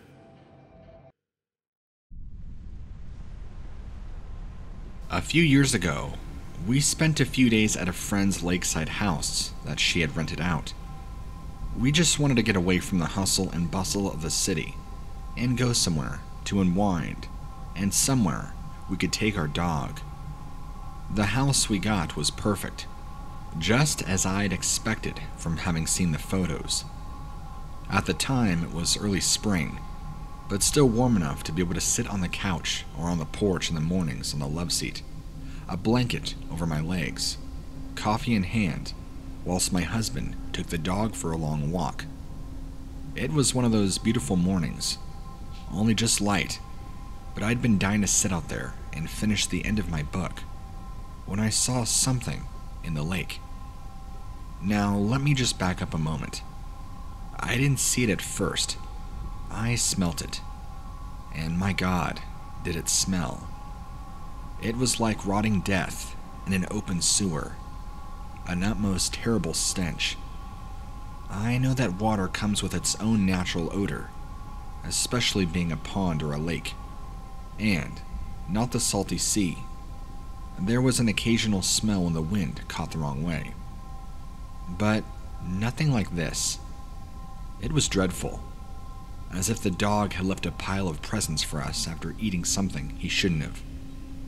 Putting my hand over my nose and breathing through my mouth, I looked out into the water to try and see what on earth could be causing it, and hoping that something nasty hadn't washed up on shore.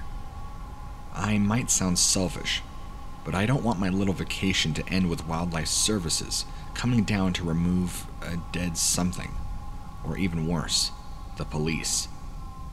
After scanning the shoreline, I couldn't see anything, which was somewhat of a relief, even if it did not explain the stink.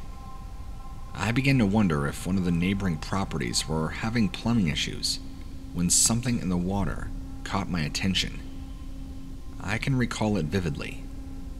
Since it wasn't full daylight yet, parts of the lake were still in shadow, but I could clearly make out a shape in the water that seemed to be bobbing about. Reaching over, I put my glasses on, and immediately, the fuzzy shape became more clear. But I still had no clue what it could have been. You see, it looked like it was in the water. Whatever it was, it might have been some sort of dinosaur. Of course it wasn't, but that is the best way I can think to describe the shape of this thing. It looked, from the parts above water that I could see, it had a long neck, a small head, and a large body. It was far enough away that I couldn't make out any certain details, so I couldn't tell you where its eyes were, or exactly what color it was, although it appeared a sort of dark brown, or maybe gray. I could not see any limbs, but I suppose that they were under the surface of the water. It just sort of rose up from the depths of the lake, and somehow in doing that, stirred up the water, causing the smell. That's what I thought must have happened anyway. I wish I could have thought to have raced off and found my phone to take a photo. As you see, I didn't have it with me. First off, I'm not one of those people who are glued to their cell phone. And second, I don't actually like having it with me when I want to read. Too much of a distraction.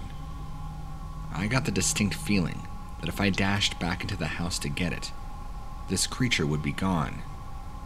So, I just sat there and watched it for another few moments. There was nobody else around, as it was early in the season, and most of the houses that were used for vacations were still empty, and I guessed that people lived there were either still in bed, or possibly too busy, getting ready for work to be sat staring at a lake. After a few moments, it was as if the creature just decided it had had enough, and slowly resubmerged under the water. I was still sat there, staring out. By then, the waters had settled, and thankfully the stench had left. My husband was now back. He just looked at me, and can tell by my facial expression that something was up. I know what I saw, or rather, I know I saw something out of the ordinary. I actually have no idea what it was, but there sure as hell is something living in that lake. I know, because I smelt it and I saw it.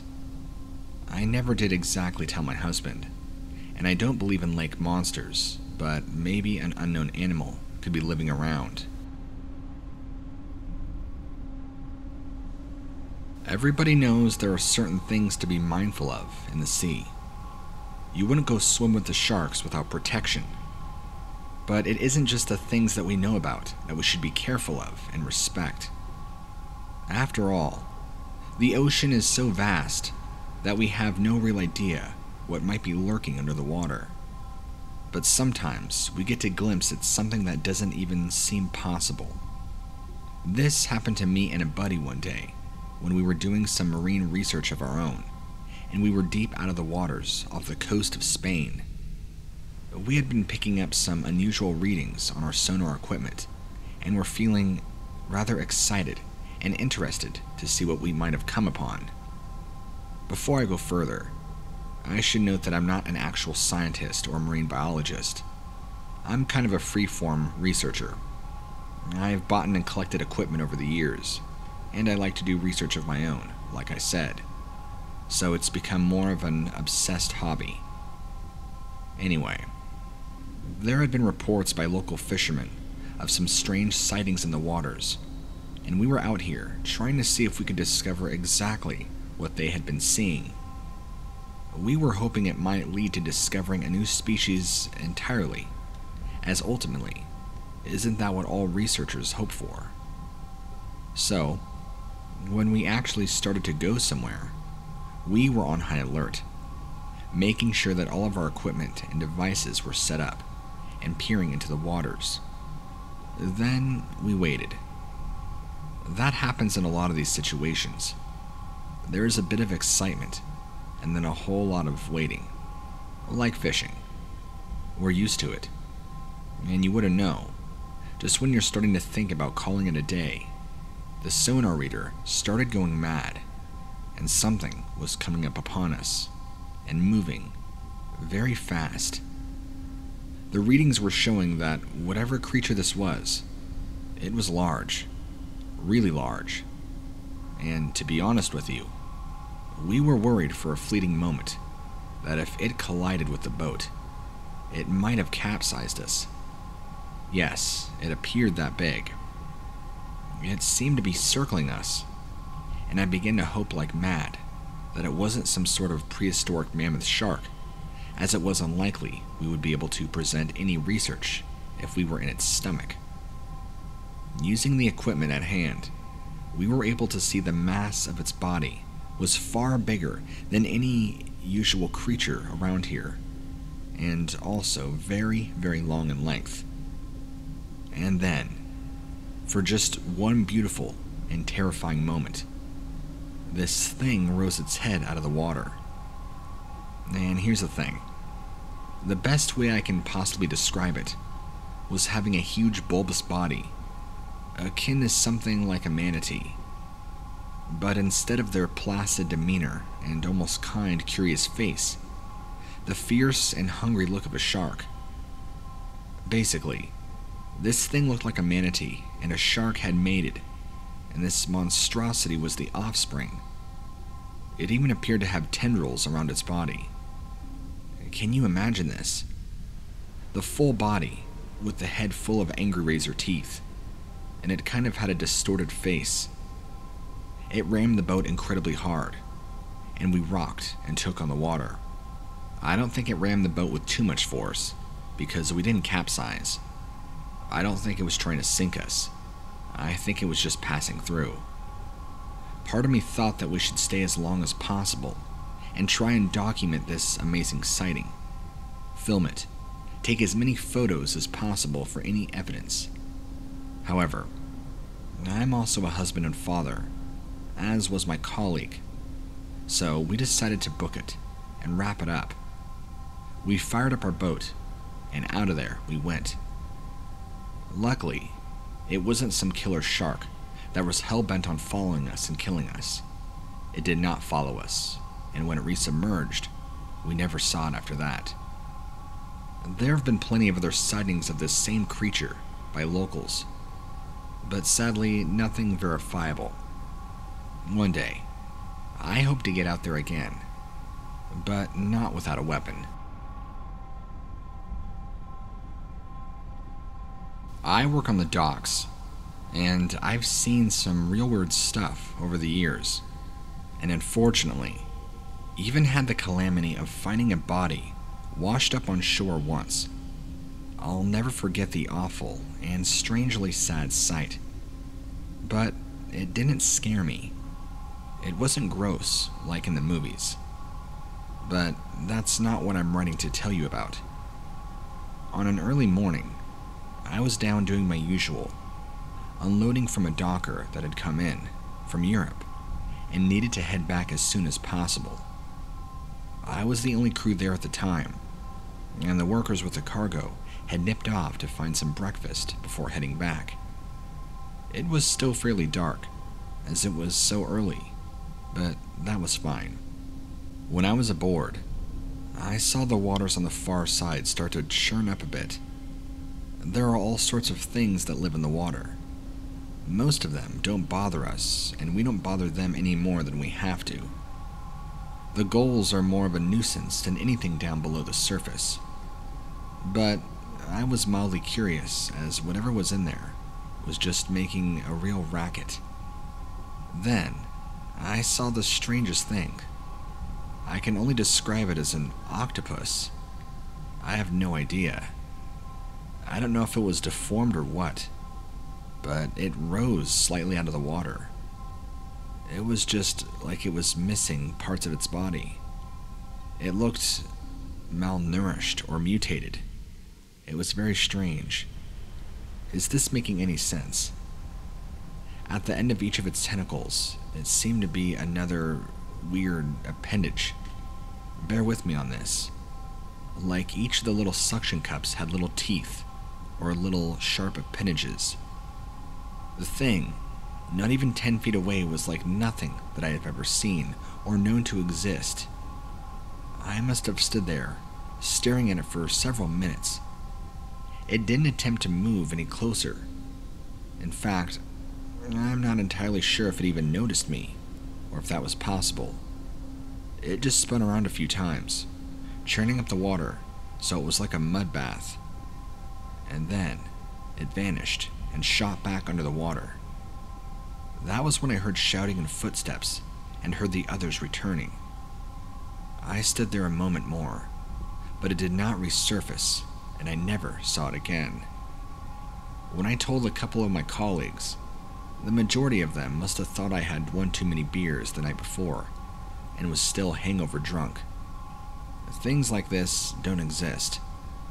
But who knows? Maybe I saw a rare species of octopi that occupy these waters.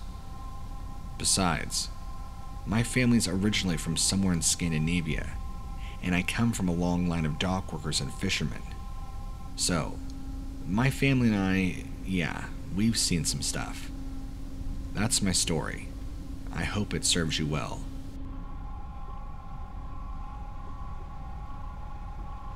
I was on holiday in the Caribbean at the time, and if you've ever been there, you'll know just how warm and beautiful the water truly is. We were staying in a very expensive and exclusive hotel, which came with its own private beach access and area. And in one part of that beach was a secluded cove with excellent rocks for diving off of, if you were brave enough. I was out there one day with my sister, and for once we were the only ones there. Probably because it was raining. Now, in our minds, what on earth did it matter, because you were going to get wet anyway? But I guess a lot of the guests preferred lying on the beach and reading, so they had all retreated to the pool area, as that was covered. There were a few people in the main part of the water, taking advantage of the waves, but it was just me and Cassidy. We were taking turns diving off the rocks, and see who could get the furthest out, and who could swim back the fastest. You know, that kind of thing. It was her turn in the water, with me, lining up, getting ready to jump in, when I heard her shout. It didn't seem like a yell of distress, so I did not jump to go in and help, but instead stood on the rock looking down at her as I called. "There's a mermaid," she called back to me. Being 15 at the time, and her being 12, we were sensible kids, and not too far from our parents, who were up by the hotel bar. We were strong swimmers, and they did trust us. I also thought that Cassidy was a little too old to still believe in such things like mermaids. But sometimes, when you are on holiday, you revert back to being a little kid. Like when we went to Disney, and she was still happy to be a princess. She was in no need to grow up too fast. I laughed at her and asked her if Ariel was there too. Laughing at my own joke, I dived in to join her. I asked where the mermaid was. So there I am, looking all around for this mermaid, wondering what Cassidy is referring to, when I see ripples in the water, followed by a very quick splash of what looked to be a tail. Now, when you have been laughing at your sister for making up imaginary mermaid friends, and then you suddenly see a splash, it did make me slightly apprehensive. It had to be a big friendly fish, right? So, I added to her, what makes you think that she is a mermaid and not a fish? My sister looked at me, totally deadpan, and said she had a human head. More ripples, and then a closer splash, and I see more of the fish. It looked way bigger than I remotely am comfortable with, so I suggested to her that now might be a good time to leave and head back to Mom and Dad. I can't leave her, she had told me. She wanted to be friends with her. I told her not now, and it was not the time or the place. The ripples in the water started coming closer to us, as if whatever was down there was coming right up to the surface. And then it appeared. If you want to think of it as a mermaid, fine. But I'll always equate them to being mythical half-women, but with a fish tail. This thing was almost entirely fish, but with a grotesque-looking face and head. Yeah, it was humanoid, but it was ugly. I cannot stress enough how utterly terrifying it was. It kind of reminded me of a cross between Nosferatu's face and the goblins from the Lord of the Rings movies. I mean, it was ugly. The skin on both the head and the fish part were black and kind of rotted and gray looking. It certainly didn't look anything like Ariel. It had huge slits for eyes and a small sunken-in nose and mouth, which it appeared to open and close, but there were also gills on the neck where it appeared to fuse into the body. I have never been so afraid in my life. I screamed, and for a moment, I thought it might attack, but it merely backed away and then swam off. I'll never forget its expression. It was kind of like an uh-oh. I wasn't supposed to be seen. I made a mistake.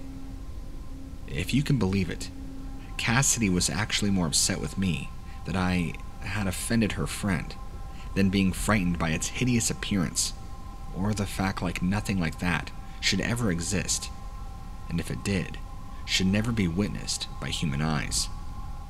I made her come back to shore and the hotel, and I feigned illness for the rest of the trip, so I would not have to go back down there.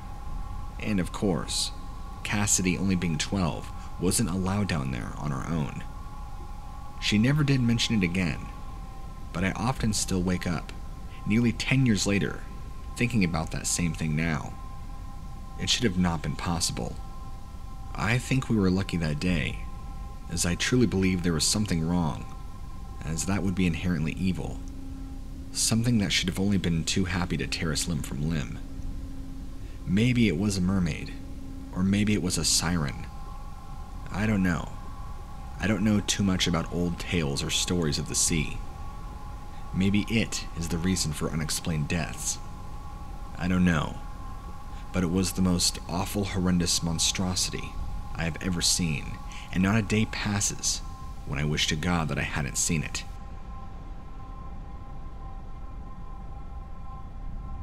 I was fishing with my uncle during a rather cold season when there was a slight mist hugging the surface of the Mississippi River. We've been out on the river most of the day, and we could feel that the air was starting to get colder with the way the sun was threatening to go behind the clouds. Without any warning, the line on my rod went taut. At first, I thought I'd hooked something stationary, like a rock, but rocks don't trash around like that.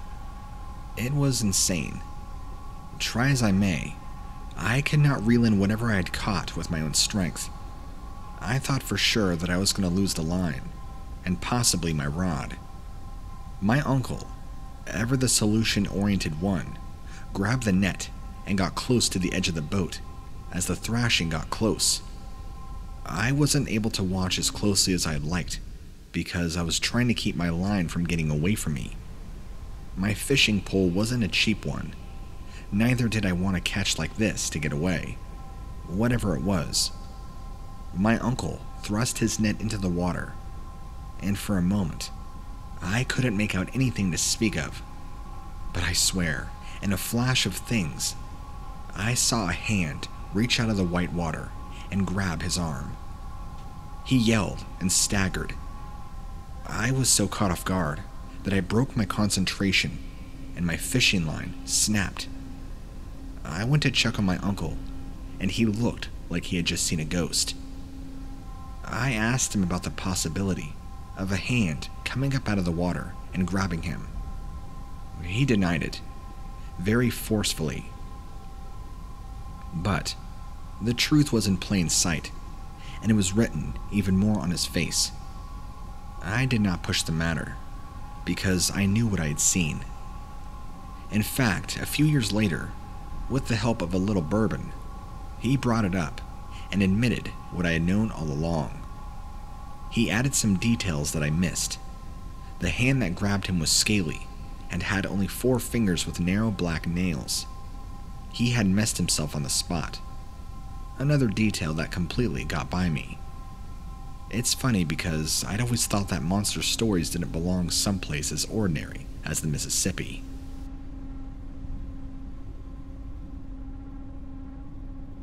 I'm one of those foolish people that does things that I probably shouldn't, like exploring underwater caves on a very amateur level.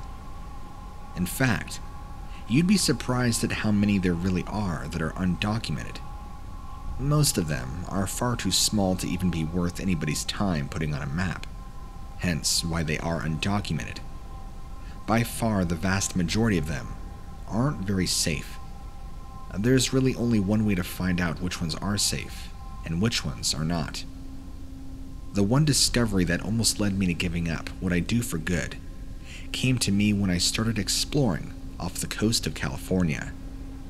It was just a clear enough day that I could see the ghost of what I was looking for, hovering under the surface of the water.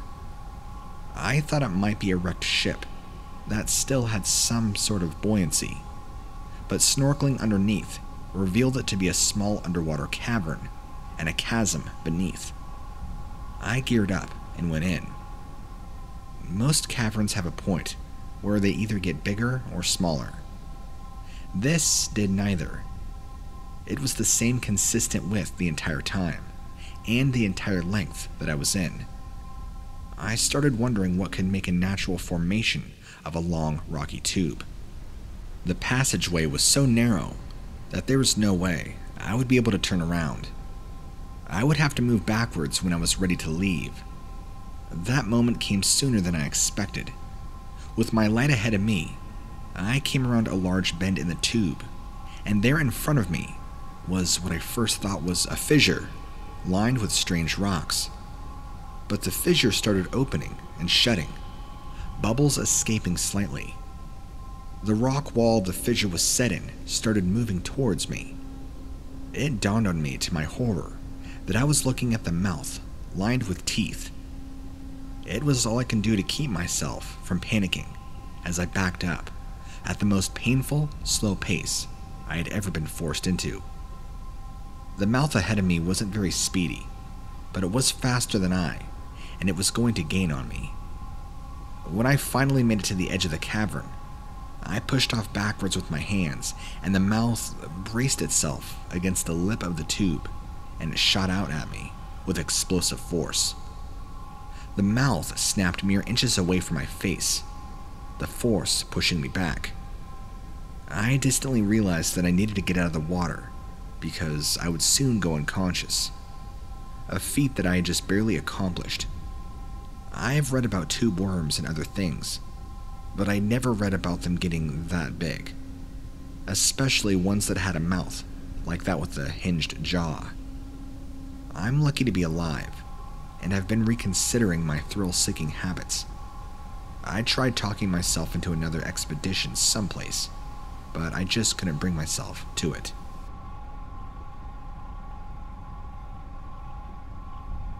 My grandpa had the unique privilege of going around the area that surrounds Loch Ness.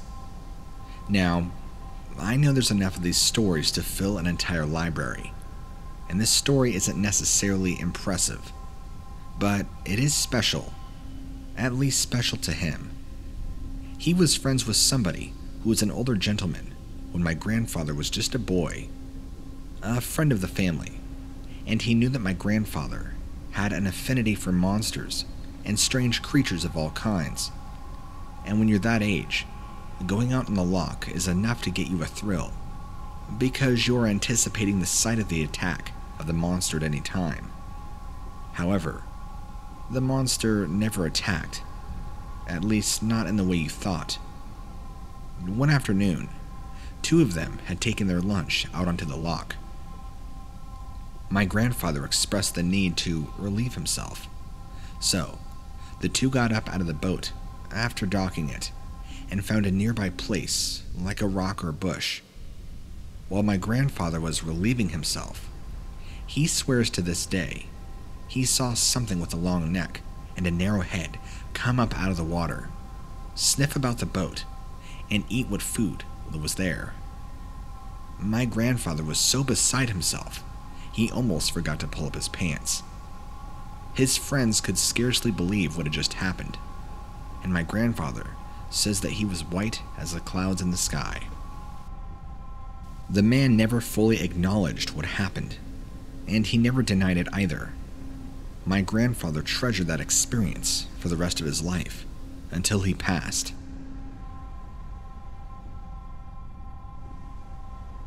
My best friend gave up any kind of water exploration or scuba diving. He was completely shaken up by something that had happened when he went diving, looking for leopard seals. Now, I know what you're thinking.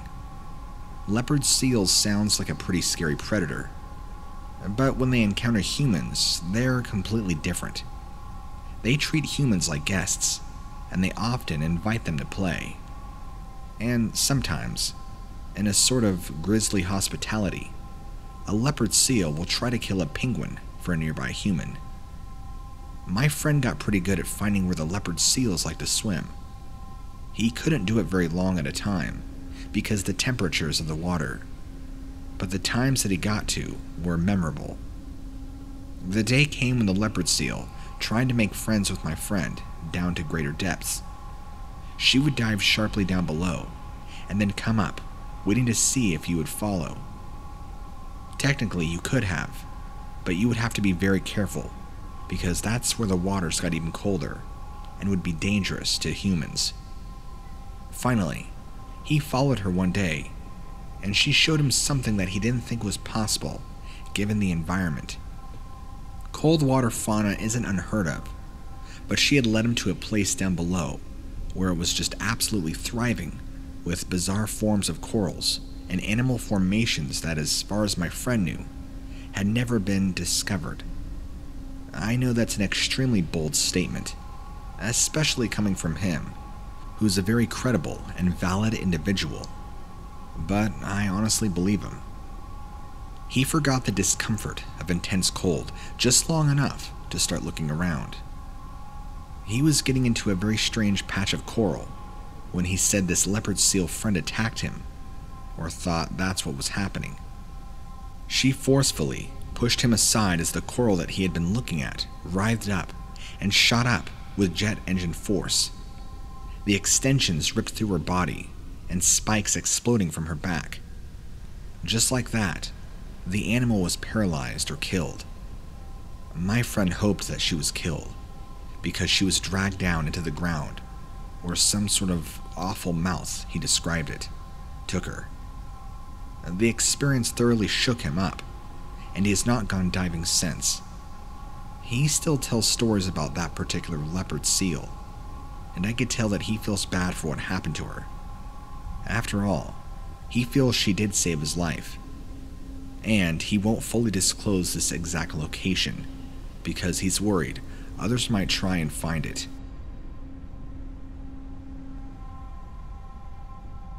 I prefer to remain anonymous because my family is mostly involved in different kinds of over-the-sea piracy. I'm sorry, but it's the only way some of us can get by. I harbor no ill will towards the people that me and my comrades raid and rob, but the world has left people like me behind, and I'm not ready to just roll over and die before I'm even 50. When you're already considered the scum of the earth, you will see and experience things that most people in this world don't.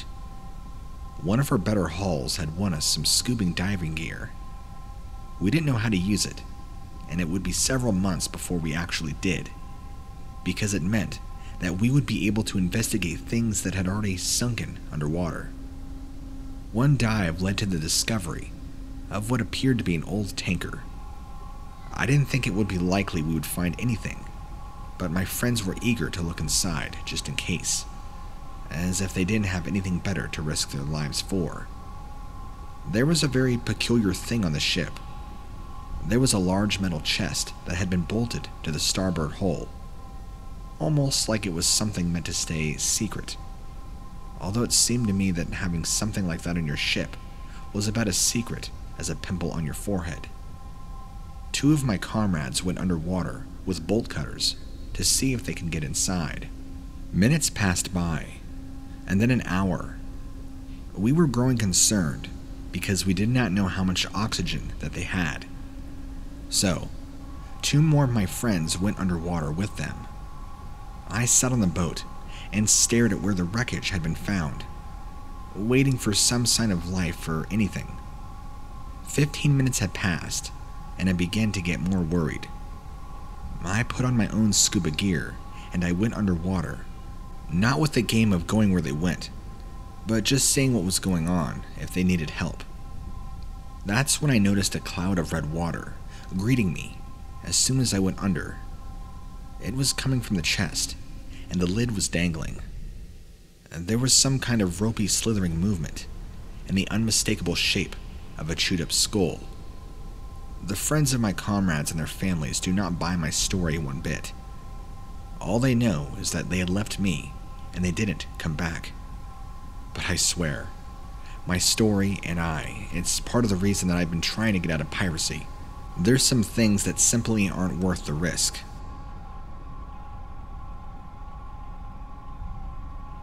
My uncle is kind of a blowhard. He has all his fancy stuff, and he barely knows how to take care of it.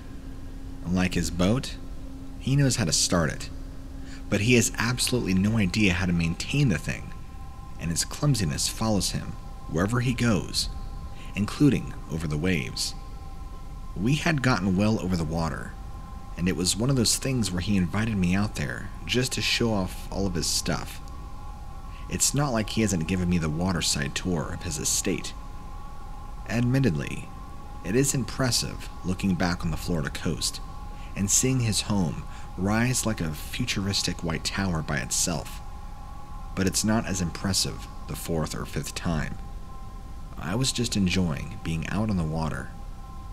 So far out, he killed the motor and decided it was time to just enjoy ourselves. That had been my plan all along. I laid back, pretending to listen to him talk about how much money he had made and what he was planning on buying. I was about to fall asleep when I felt the boat lurching slightly. So, I opened my eyes just in time for him and I to exchange the same look. I looked over at the side of the boat, just in time to see the hull of the boat, nudged by something that clearly had the body of your average shark, but it had the arrangement of eyes that you would expect from a spider. It must not have been an accident, because when it surfaced, it started shooting sticky web-like strands at us. Part Part of it got on my uncle's arm, and it was so sticky it nearly ripped off the skin. And there was a huge mad scramble to start the boat and get out of there. The boat then struggled against the strength of the silk, or whatever you call it. I don't know what the hell it was, but at last it ripped free, just a few seconds from land, and some of the silk must have found its way into the propeller blade. When we did get back on land, my uncle capitalized on the opportunity to phone out and announced that we had discovered some new species of animal.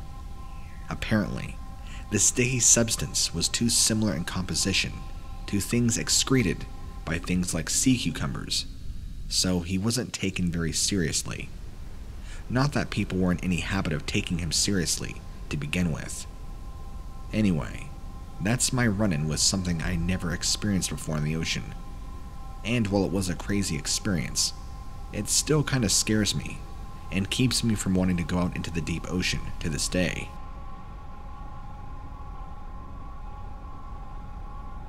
I man a lifeguard station next to the coast off of Maine.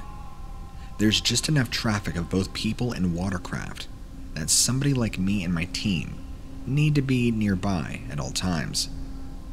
I've been looking into getting a different line of work ever since one particular incident when our little hub was being remodeled and updated, and there would need to be somebody to spend the night there so as to make sure that none of the copper or other exposed valuable pieces would get stolen. After the working hours were over, I took advantage of the opportunities to just sit and stare at the water, something I didn't get to do too much of when I was on duty, because there was always something to do and something to always check up on. After a while, I noticed something in the water that I couldn't quite make out. It drifted into the setting sunlight at such an angle that I could tell it was the nose of a small boat that had capsized. My rescuer instincts kicked in, and I got prepared to go out there and make sure everything was okay.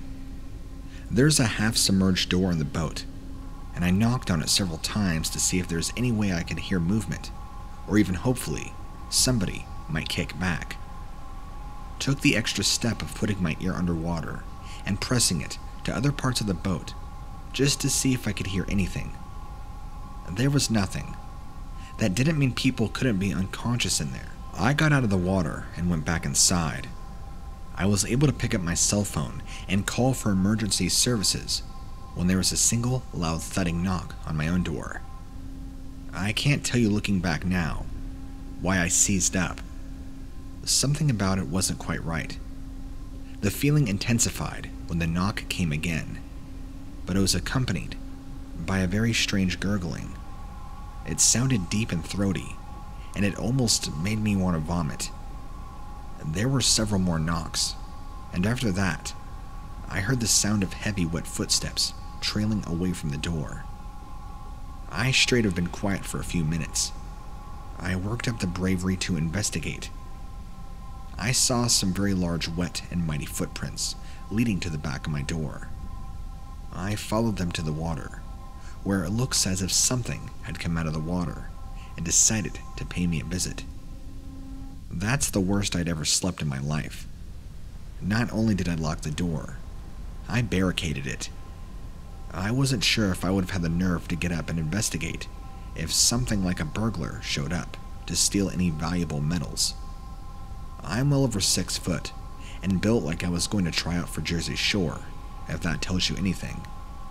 The footprints, on the other hand, no, they weren't human, nor did they look like shoes. They were weird 4-toed footprints, larger than any footprints man could leave. I am very disturbed from this whole ordeal, to say the least.